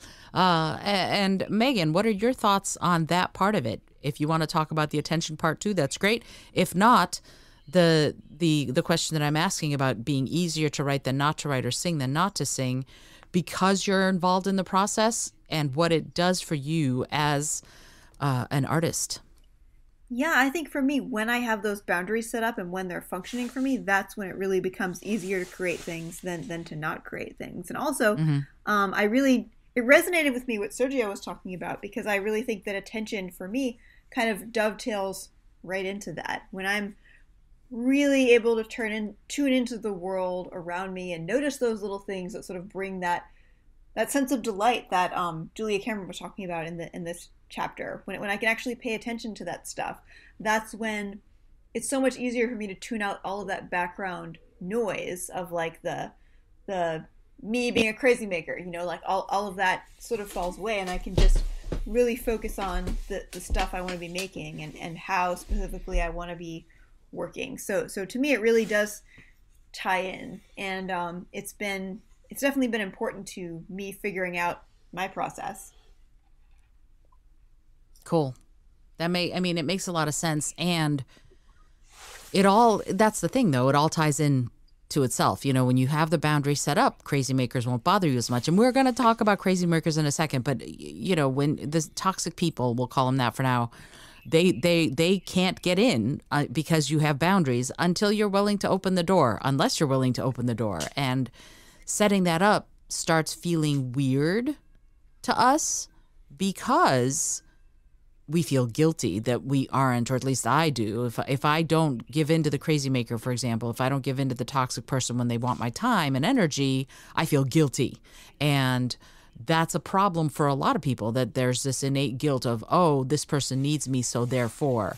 But if you are doing what you do, Megan, and which is, set those boundaries, be present and able to pay attention to what's in front of you, you don't get derailed. And that is a beautiful thing. And congratulations on that. That's wonderful. Alan, did you talk about this already or no? No, I haven't talked about it. Okay. Yeah, sorry. Y'all are going to have to just remind me because my brain I'm too full of ideas and not full enough of paying attention to what's actually happening in front of me. All right, Alan. That's funny that's the problem you're having right now. I know. Pay attention. Being filled with lots of ideas is also a good problem, right? Some would say. Yeah, it's a positive problem. No, it's not that I'm filled with ideas as far as like, oh, I'm going to go write this book. It's more like I'm filled with ideas as you're speaking to talk about, to respond to, and then I forget who said what because I'm so present in what's going on. But anyway, Alan, thoughts? Well, we appreciate you being present. Thank you. And I'm also That's trying to be sweet, present. thank you. I just had this image of me circling my desk and like there's a gravitational pull towards it. I'm sort of waiting for that moment to feel like it's more fun to write. Like it's not even a desk. It's just like the table in the middle of the room. And when I get there, yeah, it's better to write than just stare at the screen, I think. For sure. But or do anything else because then I can't write. But I just think I lost my train of thought. What I was thinking was, oh my God, better to write than not write. Oh, I wanted to mention this, right? So this interesting thing happened to me in my morning pages, and on 2 different days, 2 different things happened. And the one reason I want to mention this now is because one of the things was at the end of my 3 pages, there was a voice that was just like, write a little more. Just keep writing a little bit. And I was like, why? And I was just like, just keep. I literally wrote like just half a page more, but I was like, all right, that's good. But I was like, what is it you want me to write more? Why is this happening? I did my 3 pages. I should be free from this. And then the other interesting thing happened, which I think that was today. That might have happened today. And then a couple days ago, I was like on my last page, and then I just started sort of writing as my dad, and who passed away like about 8 or 9 years ago. 9 years ago, I think. Wow. And I just started writing from his voice, and I was like, I knew I was in control of the pen, and I knew that I was writing it, but I also felt like he was there, and if anything, I was just like editing his message. Wow. But it was just like, amazing. What's that? That's amazing. If not if you know my dad, this is exactly the type of thing he would do. Just no, I'm just kidding. No, it was cool. And he'd just come back from the dead and take over your pen. That's the kind of guy he is. I think he told me to send love to my family and just let me know he loved me or something like that. I should see if I can read it. That's lovely. But that was another thing that just I was like, what is this? And I'm like, I'm just gonna indulge this. Whether it be fantasy or real, I'll just let it play out however it plays out. And it's kind of like a sweet moment for me. But that was my little discovery in the morning pages, and then today made me feel like, okay, maybe it's time to do a lot more writing than I've been doing. So maybe I'm getting there. Write just a little bit more. That's awesome. Good for you. And that's, according to Cameron, that's exactly what she's talking about, is that transformation from I would rather not be writing to I would rather be writing, or I would rather not be singing to I would rather be singing, or whatever it is. That's awesome. But let's talk about the other side of that coin, when the people in your life aren't supportive, aren't showing up in your writing and going, hey, you can write more. What about those crazy makers? And what she defines them as charismatics. There are people in your life who, long on problems, short on solutions.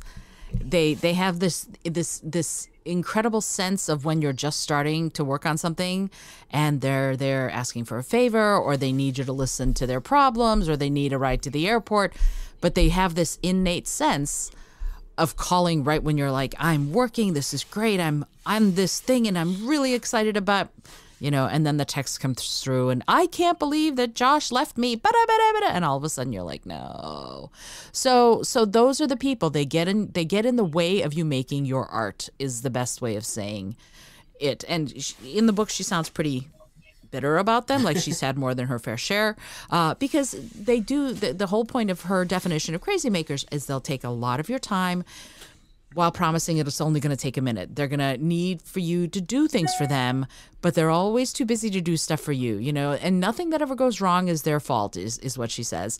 And they don't have any desire to pay attention to your needs or your deadlines.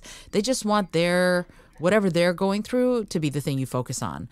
And so I'm wondering what your thought of that is. Do you have any crazy makers? And if so, what are some strategies and techniques to keep them from derailing you? Megan, why don't you go first on this one?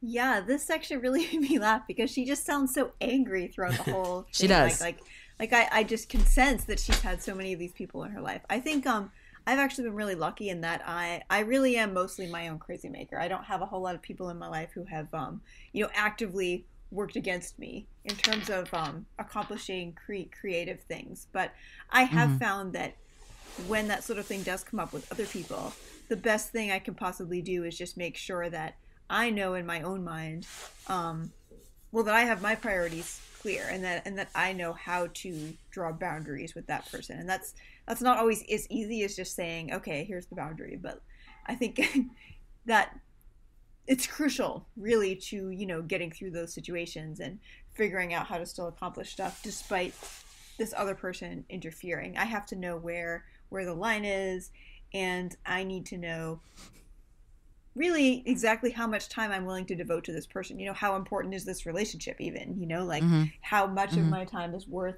digging into their whatever quagmire they've sort of created. Sometimes if it's someone I really care about a lot, that can be some time, I might devote to that. But if it's, not a situation like that, then I think it's totally fine to, back away as much as possible and just try to reclaim more of that space for yourself. And I actually think that's maybe what the artist dates are kind of about. It's sort of teaching you to make time for you, to create that space for you, no matter how much other people try to claim that time and take it away from you. There's this time that's just for you and your creativity to have that input space. And that I think is really important. Cool. That makes a lot of sense. Alan, what are your thoughts? Listen, my dog will just sleep soundly when I'm just not doing anything, sitting there. And the minute I get up to your dog is your crazy maker. What's that? I said your dog is your crazy maker. She is kind of a little bit right now. I hate to talk mean about her because she's the best. But whenever I get up to sort of start to work, that's when she wants to play. She's like, okay. She's like, now we're doing stuff. And I'm like, no, not us. Me, now I'm okay. Let me throw you the ball for a little bit. That's all. You need to go for a walk. Let's do this. So right now she definitely serves that purpose. And I think she's a good enough dog that if I ignore her, she'll go figure out something else to do for a little while. And she does wait patiently when I do that. But there is this feeling of like some sort of codependency in this situation, right? Where like it is maybe two locked artists or something that are struggling, and this feeling that one of them is going to start creating is feels like they're leaving, feels like they're gonna go, or and there's a fear. I think I'm being very sweet to the crazy maker because I also feel like I've lived that part. But like there's this moment of like, oh, you want to go do other stuff because I'm not good enough, I don't fulfill you, and that's probably an unhealthy relationship. But that seems what the crazy maker doesn't seem like a healthy relationship. So I think there is probably an element of that, and it's both a practice to support yourself and to support others. I think because I think as an artist, you can look at other people's success and think like, oh, that threatens me, or that means I can't do it, or I should be that person, or whatever it is. And I think finding ways to lift others up, and I think you're really good at this as an artist, to bring other artists in and wow, thank you. Yeah, definitely. And just like bring them into a space of creativity and root for them is not common. It's something I always strove to do as when I was directing or coaching and stuff like that. I wanted to bring people up and lift them up and find and move more people up into the ranks of being comfortable with themselves and performing. But I also know that I felt, jealousy and bitterness towards other people, and I probably haven't supported people in the ways that I could have by, just seeing shows or something like that. Or nice notes. I don't know. There's ways to do it. I think I could have done that more, and it might have been good for me to just root for people instead of feeling that negative space of want, of lack that I was living in at that moment. That's incredibly self-aware of you. And thank you for your kind words, but it really, that's very self-aware, because it is, listening to you, I'm like, yeah, there is this time in everybody's life when you see people who even, if they start sort of after you, but then they move past you and you're going, wait, I've been doing this longer. No. What's up? And there's, but at the same time, it's like the way I've started looking at it as I've gotten older is, well, if they can do it, I can do it. That's sort of a, it's possible kind of situation in my head nowadays. It wasn't always like that, but that's where I go with it now. It's like, they can do it. That's awesome. That means it's possible. That means that I'm not spitting in the wind. There is a method to this, and there's something really powerful about that, I think. Sergio, why don't you go next on this? Sure. Just want to say thank you, Alan, for sharing that side of perspective. Of course. It sounded like it was coming from a vulnerable area, so I really appreciate you sharing that. Whoops. It was really cool of you. And also, I'd never thought I'd say this, but I'm a bit jealous of your crazy maker, as in the puppy. That sounds adorable. Come visit anytime. Yeah, maybe when you take her for a walk, that could be cool. As far as crazy makers go, I feel like reciprocity is a really, really important thing for me, one of the most important things for me. And so I think someone's effort or energy that they're giving you is the kind of energy I would return. So as I've gotten older, I've been able to cut out toxic or negative or unreliable people from my life, or potential crazy makers, as I mentioned before. So fortunately, I don't have that issue now. In fact, it's kind of the opposite. I'm surrounded by such wonderful people and artists like yourself, like this group. And I have a few friends who are creative that I collaborate with. A few close friends and I created a YouTube channel a few months back called The Multiverse Odyssey. Sorry for the shameless plug, but we're on YouTube. And we've been collaborating, and I just am very grateful, I think, at the moment to say that I'm not dealing with any crazy makers in my life. Well, that's awesome. Good for you. And if you get me the link, I'll put the link to your YouTube channel in the show notes page. It's great. And it's, you've gotten to a place, however you've done it, you've gotten to a place where you don't have any crazy makers. Amazing. Other than myself, that is. Well, and you know what? And that's something you can work on, right? That's the point, is that's not something you have to set boundaries on with other people. Mm-hmm. It's something that you can work on for yourself, and with with our support. And that's one of the reasons we're doing this whole thing, is to go through the process together and to support each other as we do. Megan, what are your thoughts? I actually think I covered this one already, didn't I? Oh, maybe you did. My brain. All right, cool. Let's move on.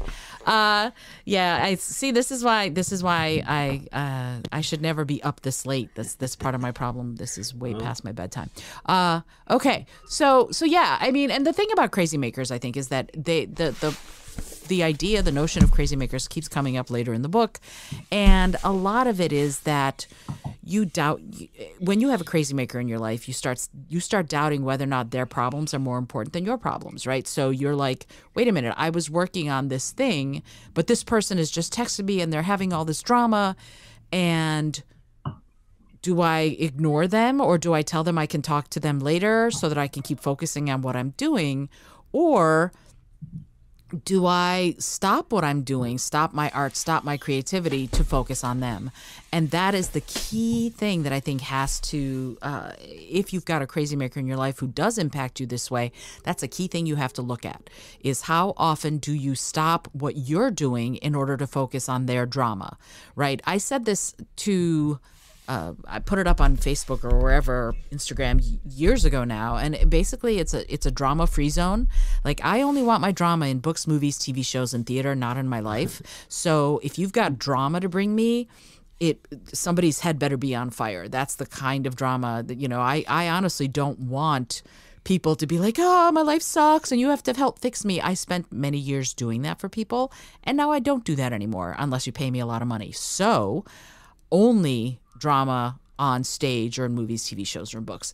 And people got mad at me for it. And this comes up in later chapters in the book, but I had a lot of people call me a selfish bitch because I refused to give up what I was doing in order to participate and fix their drama. And if you have a crazy maker in your life, I'm here to tell you, I'm with, can I get an amen? This is something that you need to be aware of, is that if people start calling you selfish, you are on the right track. Bear that in mind. No, seriously, it becomes important later on, because this process is all about setting up those boundaries. And often, if you don't have any boundaries, people who are used to you not having boundaries and therefore being there for them start thinking you are being really selfish when you set up those boundaries. Be prepared for that so that you understand that that is what's happening when it happens. And that's one of the things, is that when those good things start happening, we start getting skeptical about it. We start saying, oh, maybe I am a crazy, selfish bitch. No, you're just taking care of yourself, right? So we, as artists, as recovering artists or discovering artists, however you want to look at it, have to start looking at when those good things start happening, because we're taking these actions, and then allow the skepticism to fade away so that what Cameron calls synchronicity can work in our lives. And I would love to hear your thoughts about this notion, because it dovetails beautifully into what Sergio was saying earlier about attention, that to be there, to allow ourselves to be present and to pay attention to what is happening in front of us, we have to leave skepticism at the door. What are your thoughts on that? In fact, Sergio, if you don't mind talking about that first, that would be great. Yeah, I think, just going off of what I said earlier, I think being present and paying attention to your surroundings and yourself is really important. Another quote that was in there was by the poet William Meredith, if I'm pronouncing that correctly. And it said that William Meredith has observed that the worst that can be said of a man or person is that he or they did not pay attention. And for me, as I mentioned in previous episodes, mindfulness is very important to me. Mm-hmm. And I know, like myself, some can suffer from dwelling on the past or worrying too much on the future. So I like that she emphasizes enjoying your presence in the present. And for me, it comes down to just trying to be mindful. And I think that's a very important thing for everyone, not just creatively, but just in general. Absolutely. That's why I have a day of the podcast devoted to mindfulness. Every Friday, I talk about different ways to be mindful and different techniques to be mindful, because that's all part of being aware and being present. And she calls it paying attention. You're calling it being mindful. But it's that presence And like I said, I don't remember if I said this in last week's episode or if I said this on another episode when I was talking about Pema Chodron's quote, which is the only definition of hopelessness that I can get behind, which is hopelessness is the release of all hope for an alternative to the present moment. And I love that because that means that you're not going, what if? You're not going, why am I not getting this? Why did someone else get it? All you are is being present where you are. And that is really singular and a really beautiful experience, which I admit doesn't happen often to me, but it's something that is a practice that I do every day. And I try to remind myself of when I meditate, when I do yoga, etc. So if you are looking for a good definition of being present, that's one to look at, one of Pema Chodron's phenomenal quotes. Alrighty, cool. Alan, why don't you tackle this next if you'd like? I got a little lost. Are we talking about hopelessness? No, we're talking about paying attention and being present and allowing skepticism to fall away, because when you're present, you can actually see the synchronicity begin to work in your life, kind of like writing in your father's voice, kind of like, that voice telling you to write a little bit more. Those things starting to happen, there's a tendency to go, oh, what is this? And be skeptical about it instead of embracing it and riding the ride and seeing where it takes you. Oh, right. Well, I mean, it feels like what she's doing, and I don't know if you said something like this, but she's just, we're learning different lessons that are coming together, right? So, like, set up boundaries, pay attention. And I think you're right to keep nailing on this, Sergio, because I feel like that's what the artist date is about, is paying attention. Be by yourself and just pay attention. And I feel like what we do as artists is we look and we see something a certain way, and then we share that vision of something, right? And that's why it's so unique to us. This is how we see these things, and this is my specific view of it. And there's a resonance in there because we all have similar views, but maybe we're seeing it like slightly askew, a degree or two off from where we've seen it before, and now we're going, oh, I haven't seen it like that before. This is amazing. Right. And I think that's really cool. And I think once you start really looking in and looking at stuff rather than letting the brain be like, what are you doing? That skepticism does fall away, right? Or like you're tuning in, and so you can tune out that skepticism almost. Tune in and tune out. I don't know. That's the short version. That makes a lot of sense. Alrighty, cool. Megan. Yeah, so this section of the book I thought was just really, really beautiful, the way she wrote about her grandmother's letters and everything, and how she realized eventually that all the little details that she thought were kind of extraneous at first were really how her grandmother was sort of processing all of these much bigger traumas going on in her life, and how she was finding, if not happiness, like a certain kind of delight in the world around her. And I think that as creative people, it's so important to have the space in your brain to sort of notice those little things, because that's where the specificity of you as an artist comes out, and the things you specifically notice. And that's something that only you can do, noticing things exactly the way you do, and talking about them and thinking about them, and then translating them in is something that only you can do in your voice. And to me, that was just really, really profound, because I think that's something that hasn't always come naturally to me, taking the time and the space to notice those things. And I think when I do get into that mold, that is kind of when a lot of that skepticism can fade away a little bit, and there's more room for me to focus on the things I really want to be doing. And yeah. I love that, and I love her that section about her grandmother and how, she's processing grief, but it's also she's paying such incredible attention to the little things, but those little things give her such reward. And, in the book, she has a Rilke quote, and that is, the reward for attention is always healing. Ultimately, it's the pain that we are all unutterably alone. And that sentence is both incredibly uplifting and also full of desolation. and yet being present in the moment allows you to heal that feeling at least a little bit, according to her, and it's possible according to the rest of us.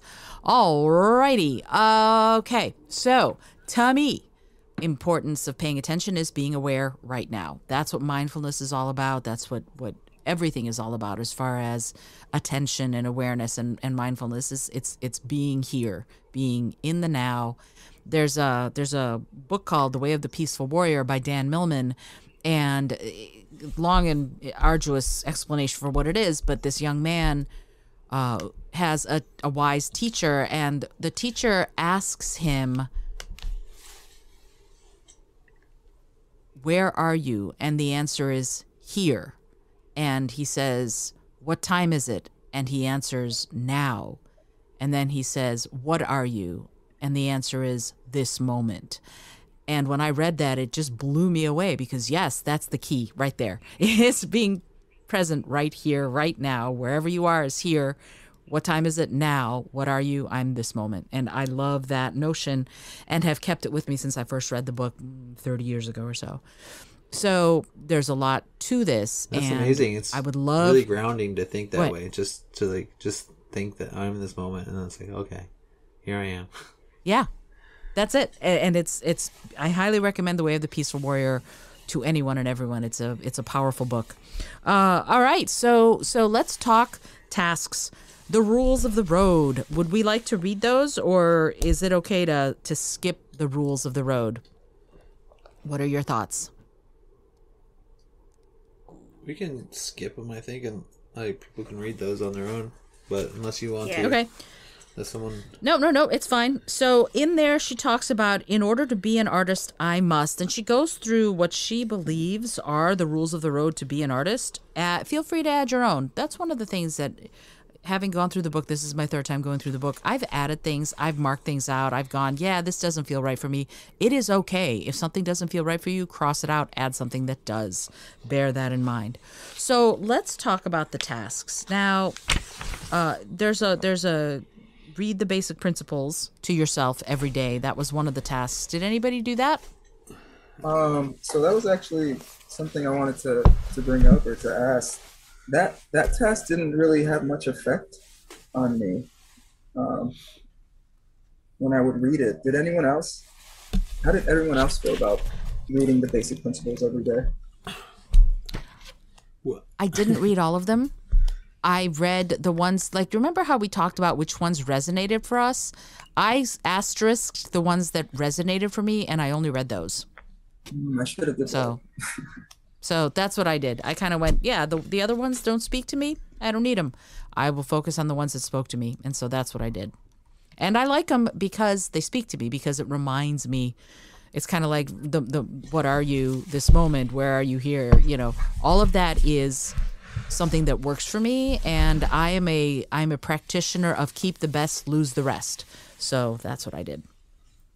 I did exactly the same thing. I just kind of transcribed and translated a little bit my favorites into my own words a little bit. And those are the ones that I repeated every day. I did not do all of them. And yeah, Alan? I read them like once or twice, honestly. And I liked reading them. I just got to the book late and I was like, oh man, I forgot that part. And as soon as I saw it, I was like, oops. That's not something I did. And I'm trying to let myself, not have to do everything and not be, I think I've said this before, but I'm really trying to make a conscious effort not to judge my process through this and how I'm doing it, and just let myself do what I can and get back into it as much as I can when I can. Yeah, it makes a lot of sense. But, Sergio, how do you feel about those answers? Yeah, my biggest takeaway is that I'm just going to read the ones that really stuck out to me, the 2 or 3 that really resonated with me. I think in the future, if I continue doing that, are the ones that out. And I like how Megan kind of just rephrased it her own way, so she can just say it to herself. I think that's a good idea as well. Yeah, it makes a lot of sense. For the next task, the 5 major activities, what was interesting to me about this was like, yeah, I went through that and I saw that I've been spending an awful lot of time on the podcast because there are a lot of things to have to do for the podcast. And then I spent a fair number of hours this week with a bunch of crazy makers, and I have the words "I will fix your problems" tattooed in invisible ink on my forehead. And so I get random emails from people who don't know me who say things like, hey, I know that you're a writer and I need the name of a good editor for memoirs. Can you give me names? And I'm like, I don't even know you. Who are you? Hello?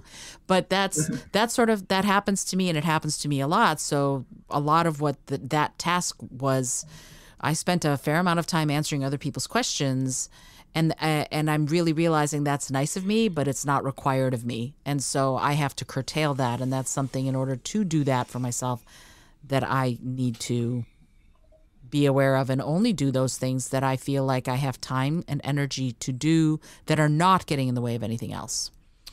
So there's that. Okay. Anybody else on that task number 2?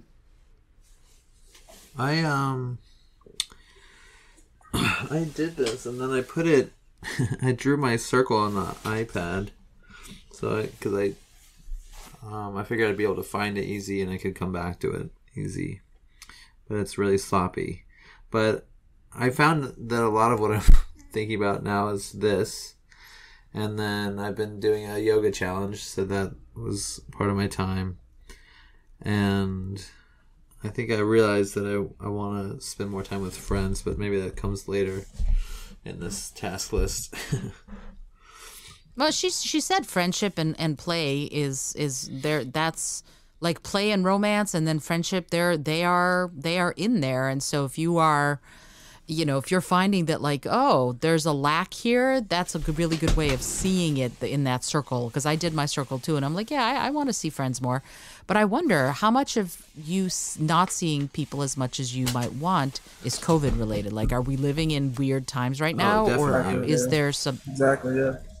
Yeah. Okay. Because I feel that way too. I'm like, I want to see my friends, but it's a lot tougher than you might think because we're living in some unprecedented times. So your point is well taken, and I am there with you.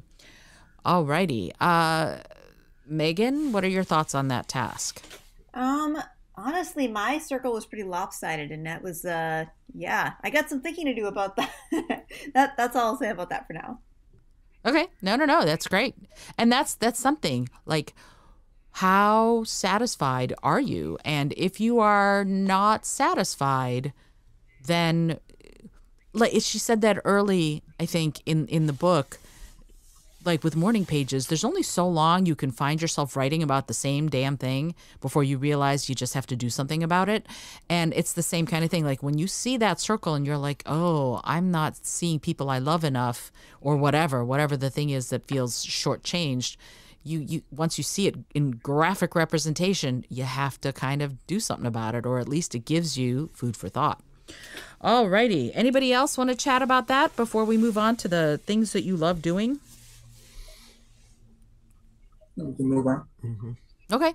So did anybody write those things out? I did. Yeah. How was that? And what are your thoughts on sort of when the last time you did it, and which ones, if you want to share, did you decide you want to do this week? Megan, why don't you go first? Well, I realized that a lot of my things are, most of them are things I haven't done in years. And I think it's because I've had pretty intense focus on work, for a while now. And part of that is also pandemic related. A lot of things I really like doing are things that are really hard to do when things are shut down and, you're worried about, COVID and everything. So, sure. One thing I decided to do this week, which I haven't done yet, is that I don't feel comfortable yet going back to the salon to get my hair done.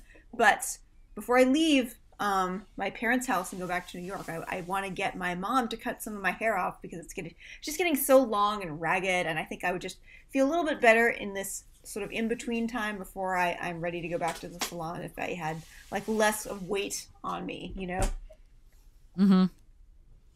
Mm-hmm. Yeah, and that's a great one. Like, oh yeah, I can do that kind of self-care, and it doesn't have to be curtailed by COVID because someone else can take scissors and sort of trim my hair, and it feels lighter and better and all of those things, which I think is awesome.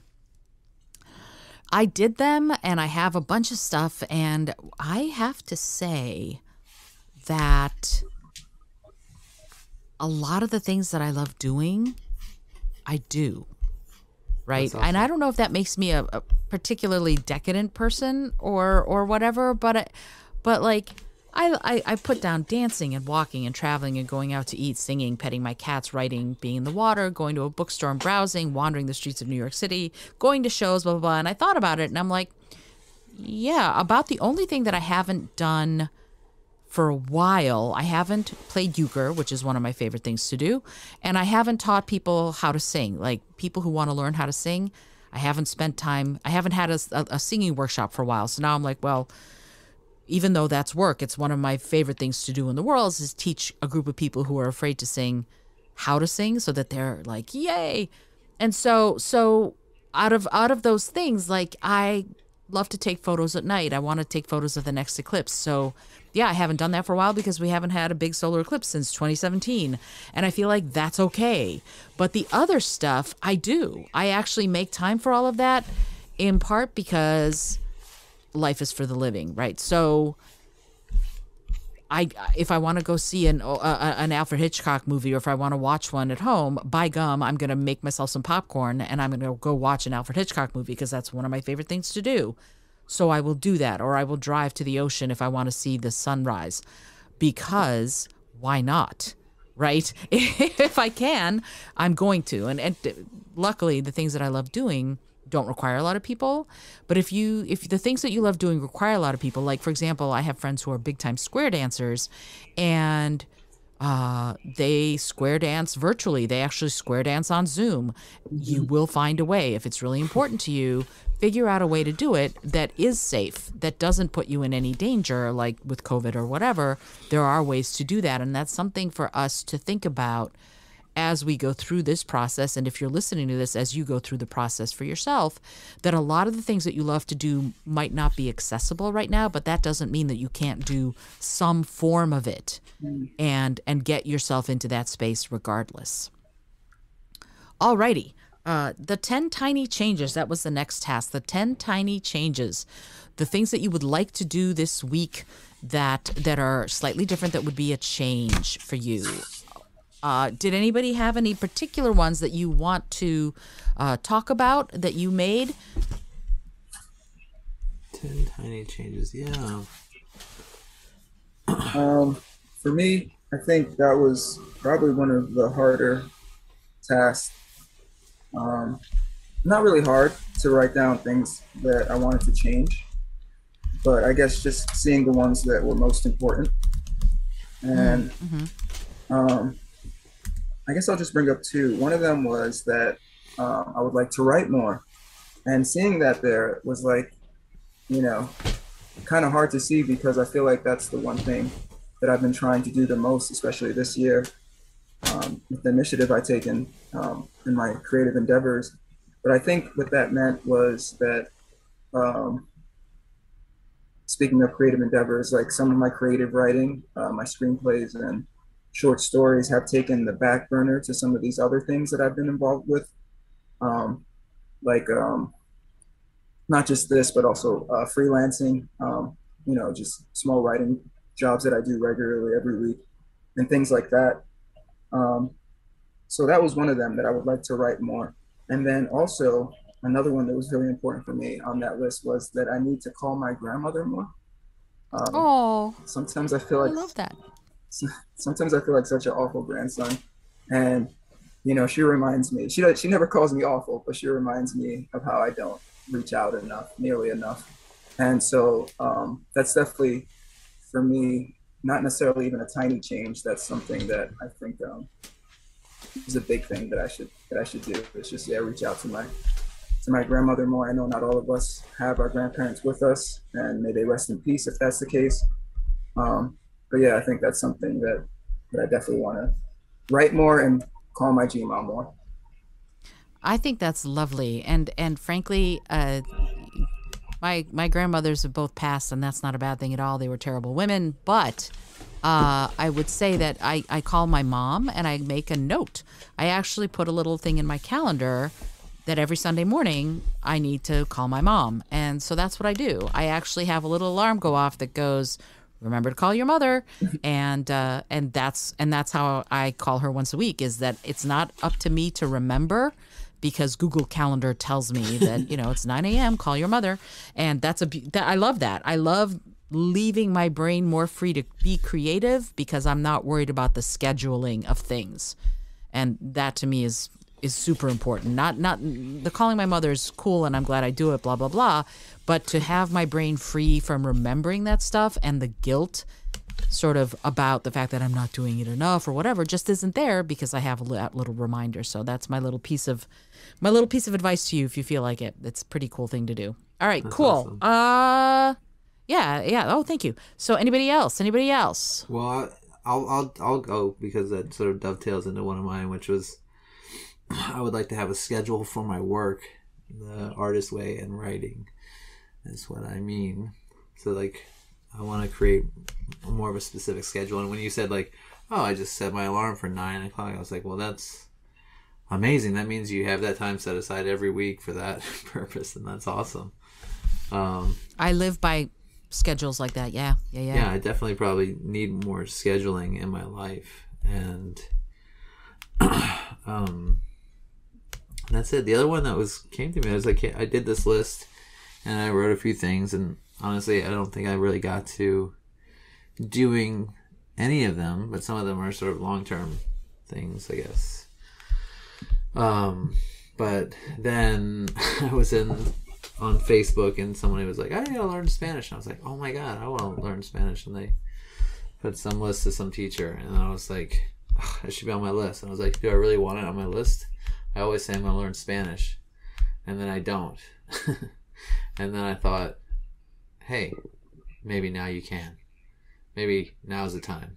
And I sort of had this acceptance that I actually could learn it, so I think that's sort of a little bit of the universe saying, don't forget this thing, because it's part of my heritage and I should know it, or I would like to know it. I would like to be more connected to my mother, my brother, my family, my cousins, and speak their language, or some of them.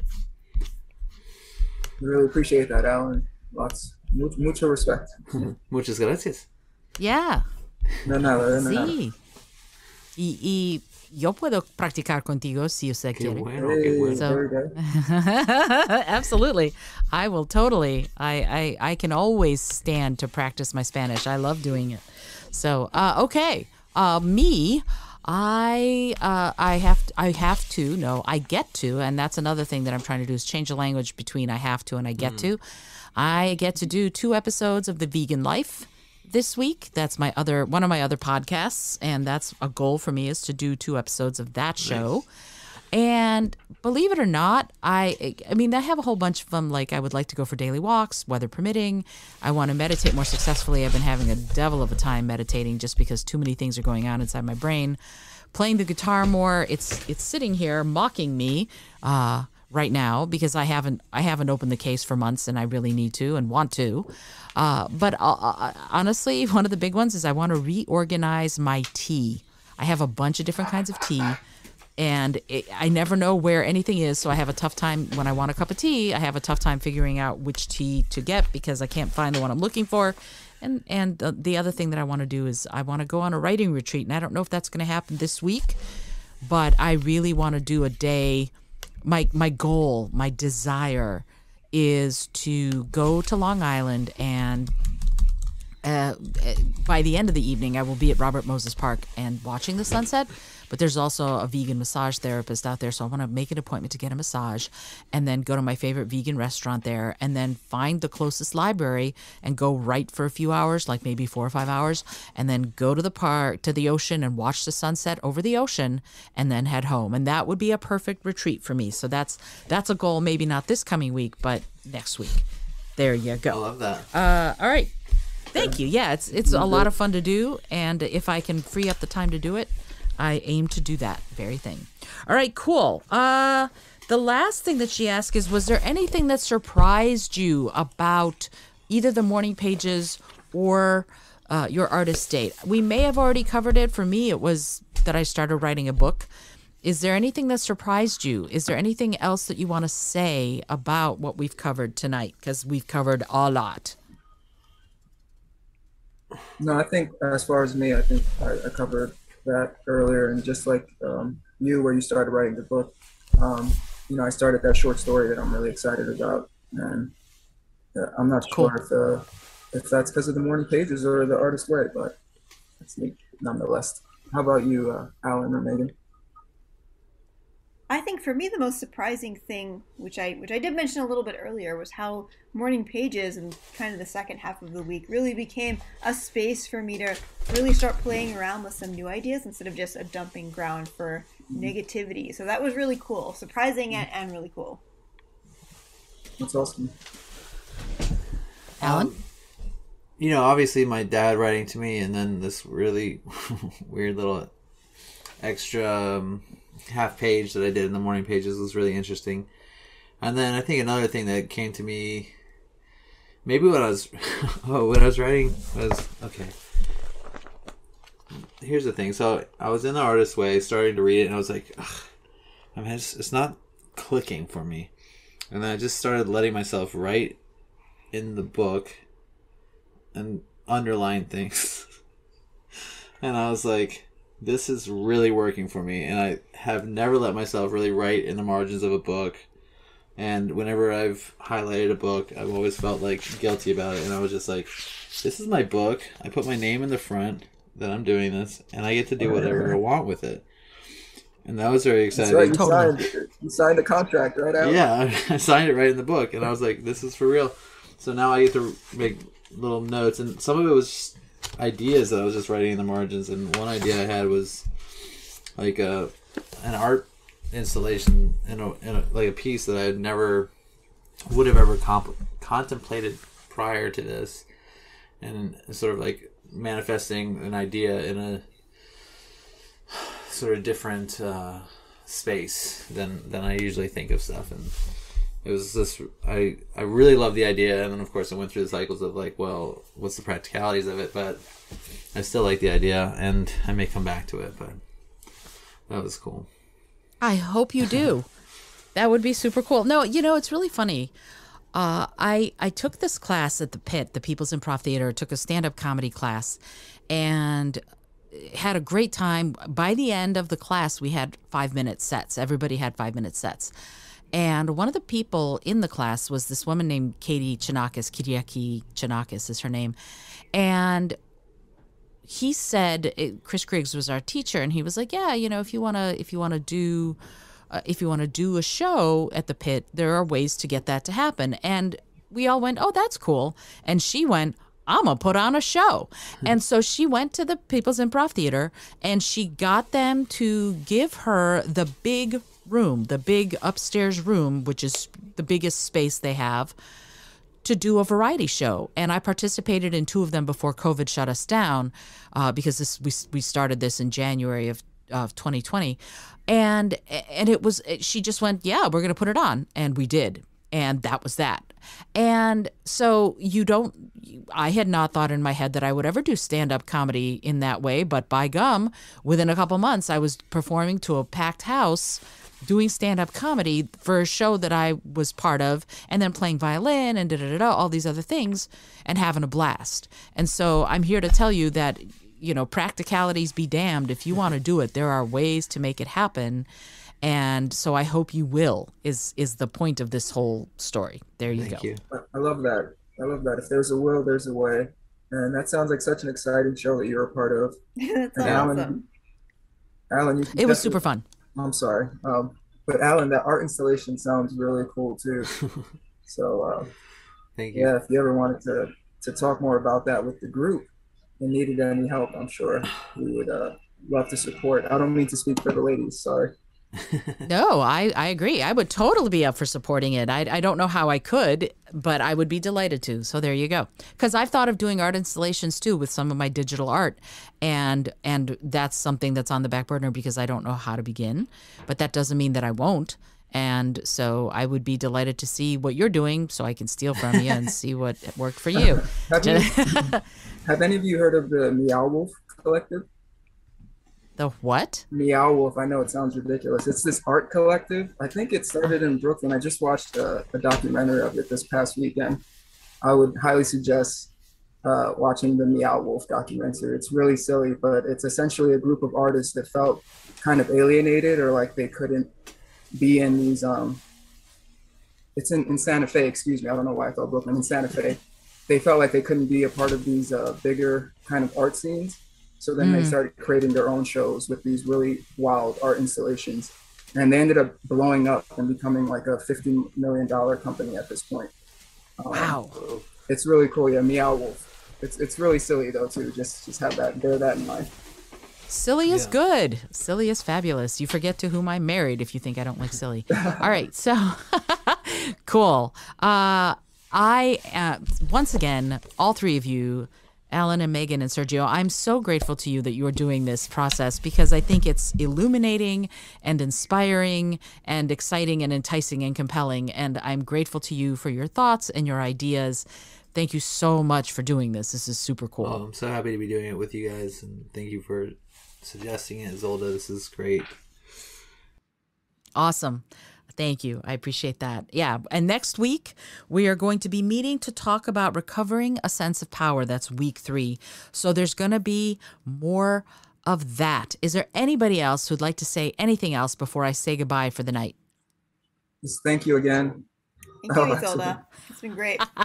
Thank you, Zolda and crew, and thank you for all the listeners.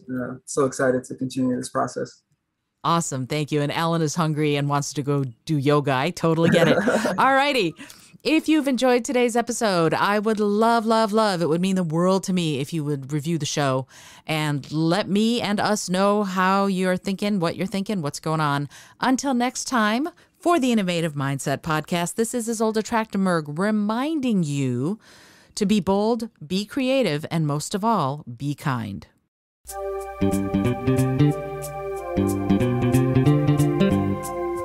Thank you so much for joining me today. I really appreciate you being here. Please subscribe to the podcast if you're new, and it would mean the world to me if you told a friend about it. Today's episode was produced by Isolde Trachtenberg and is copyright 2021. As always, please remember this is for educational and entertainment purposes only. Past performance does not guarantee future results, although we can always hope. Until next time, remember to be bold, be creative, and most of all, be kind.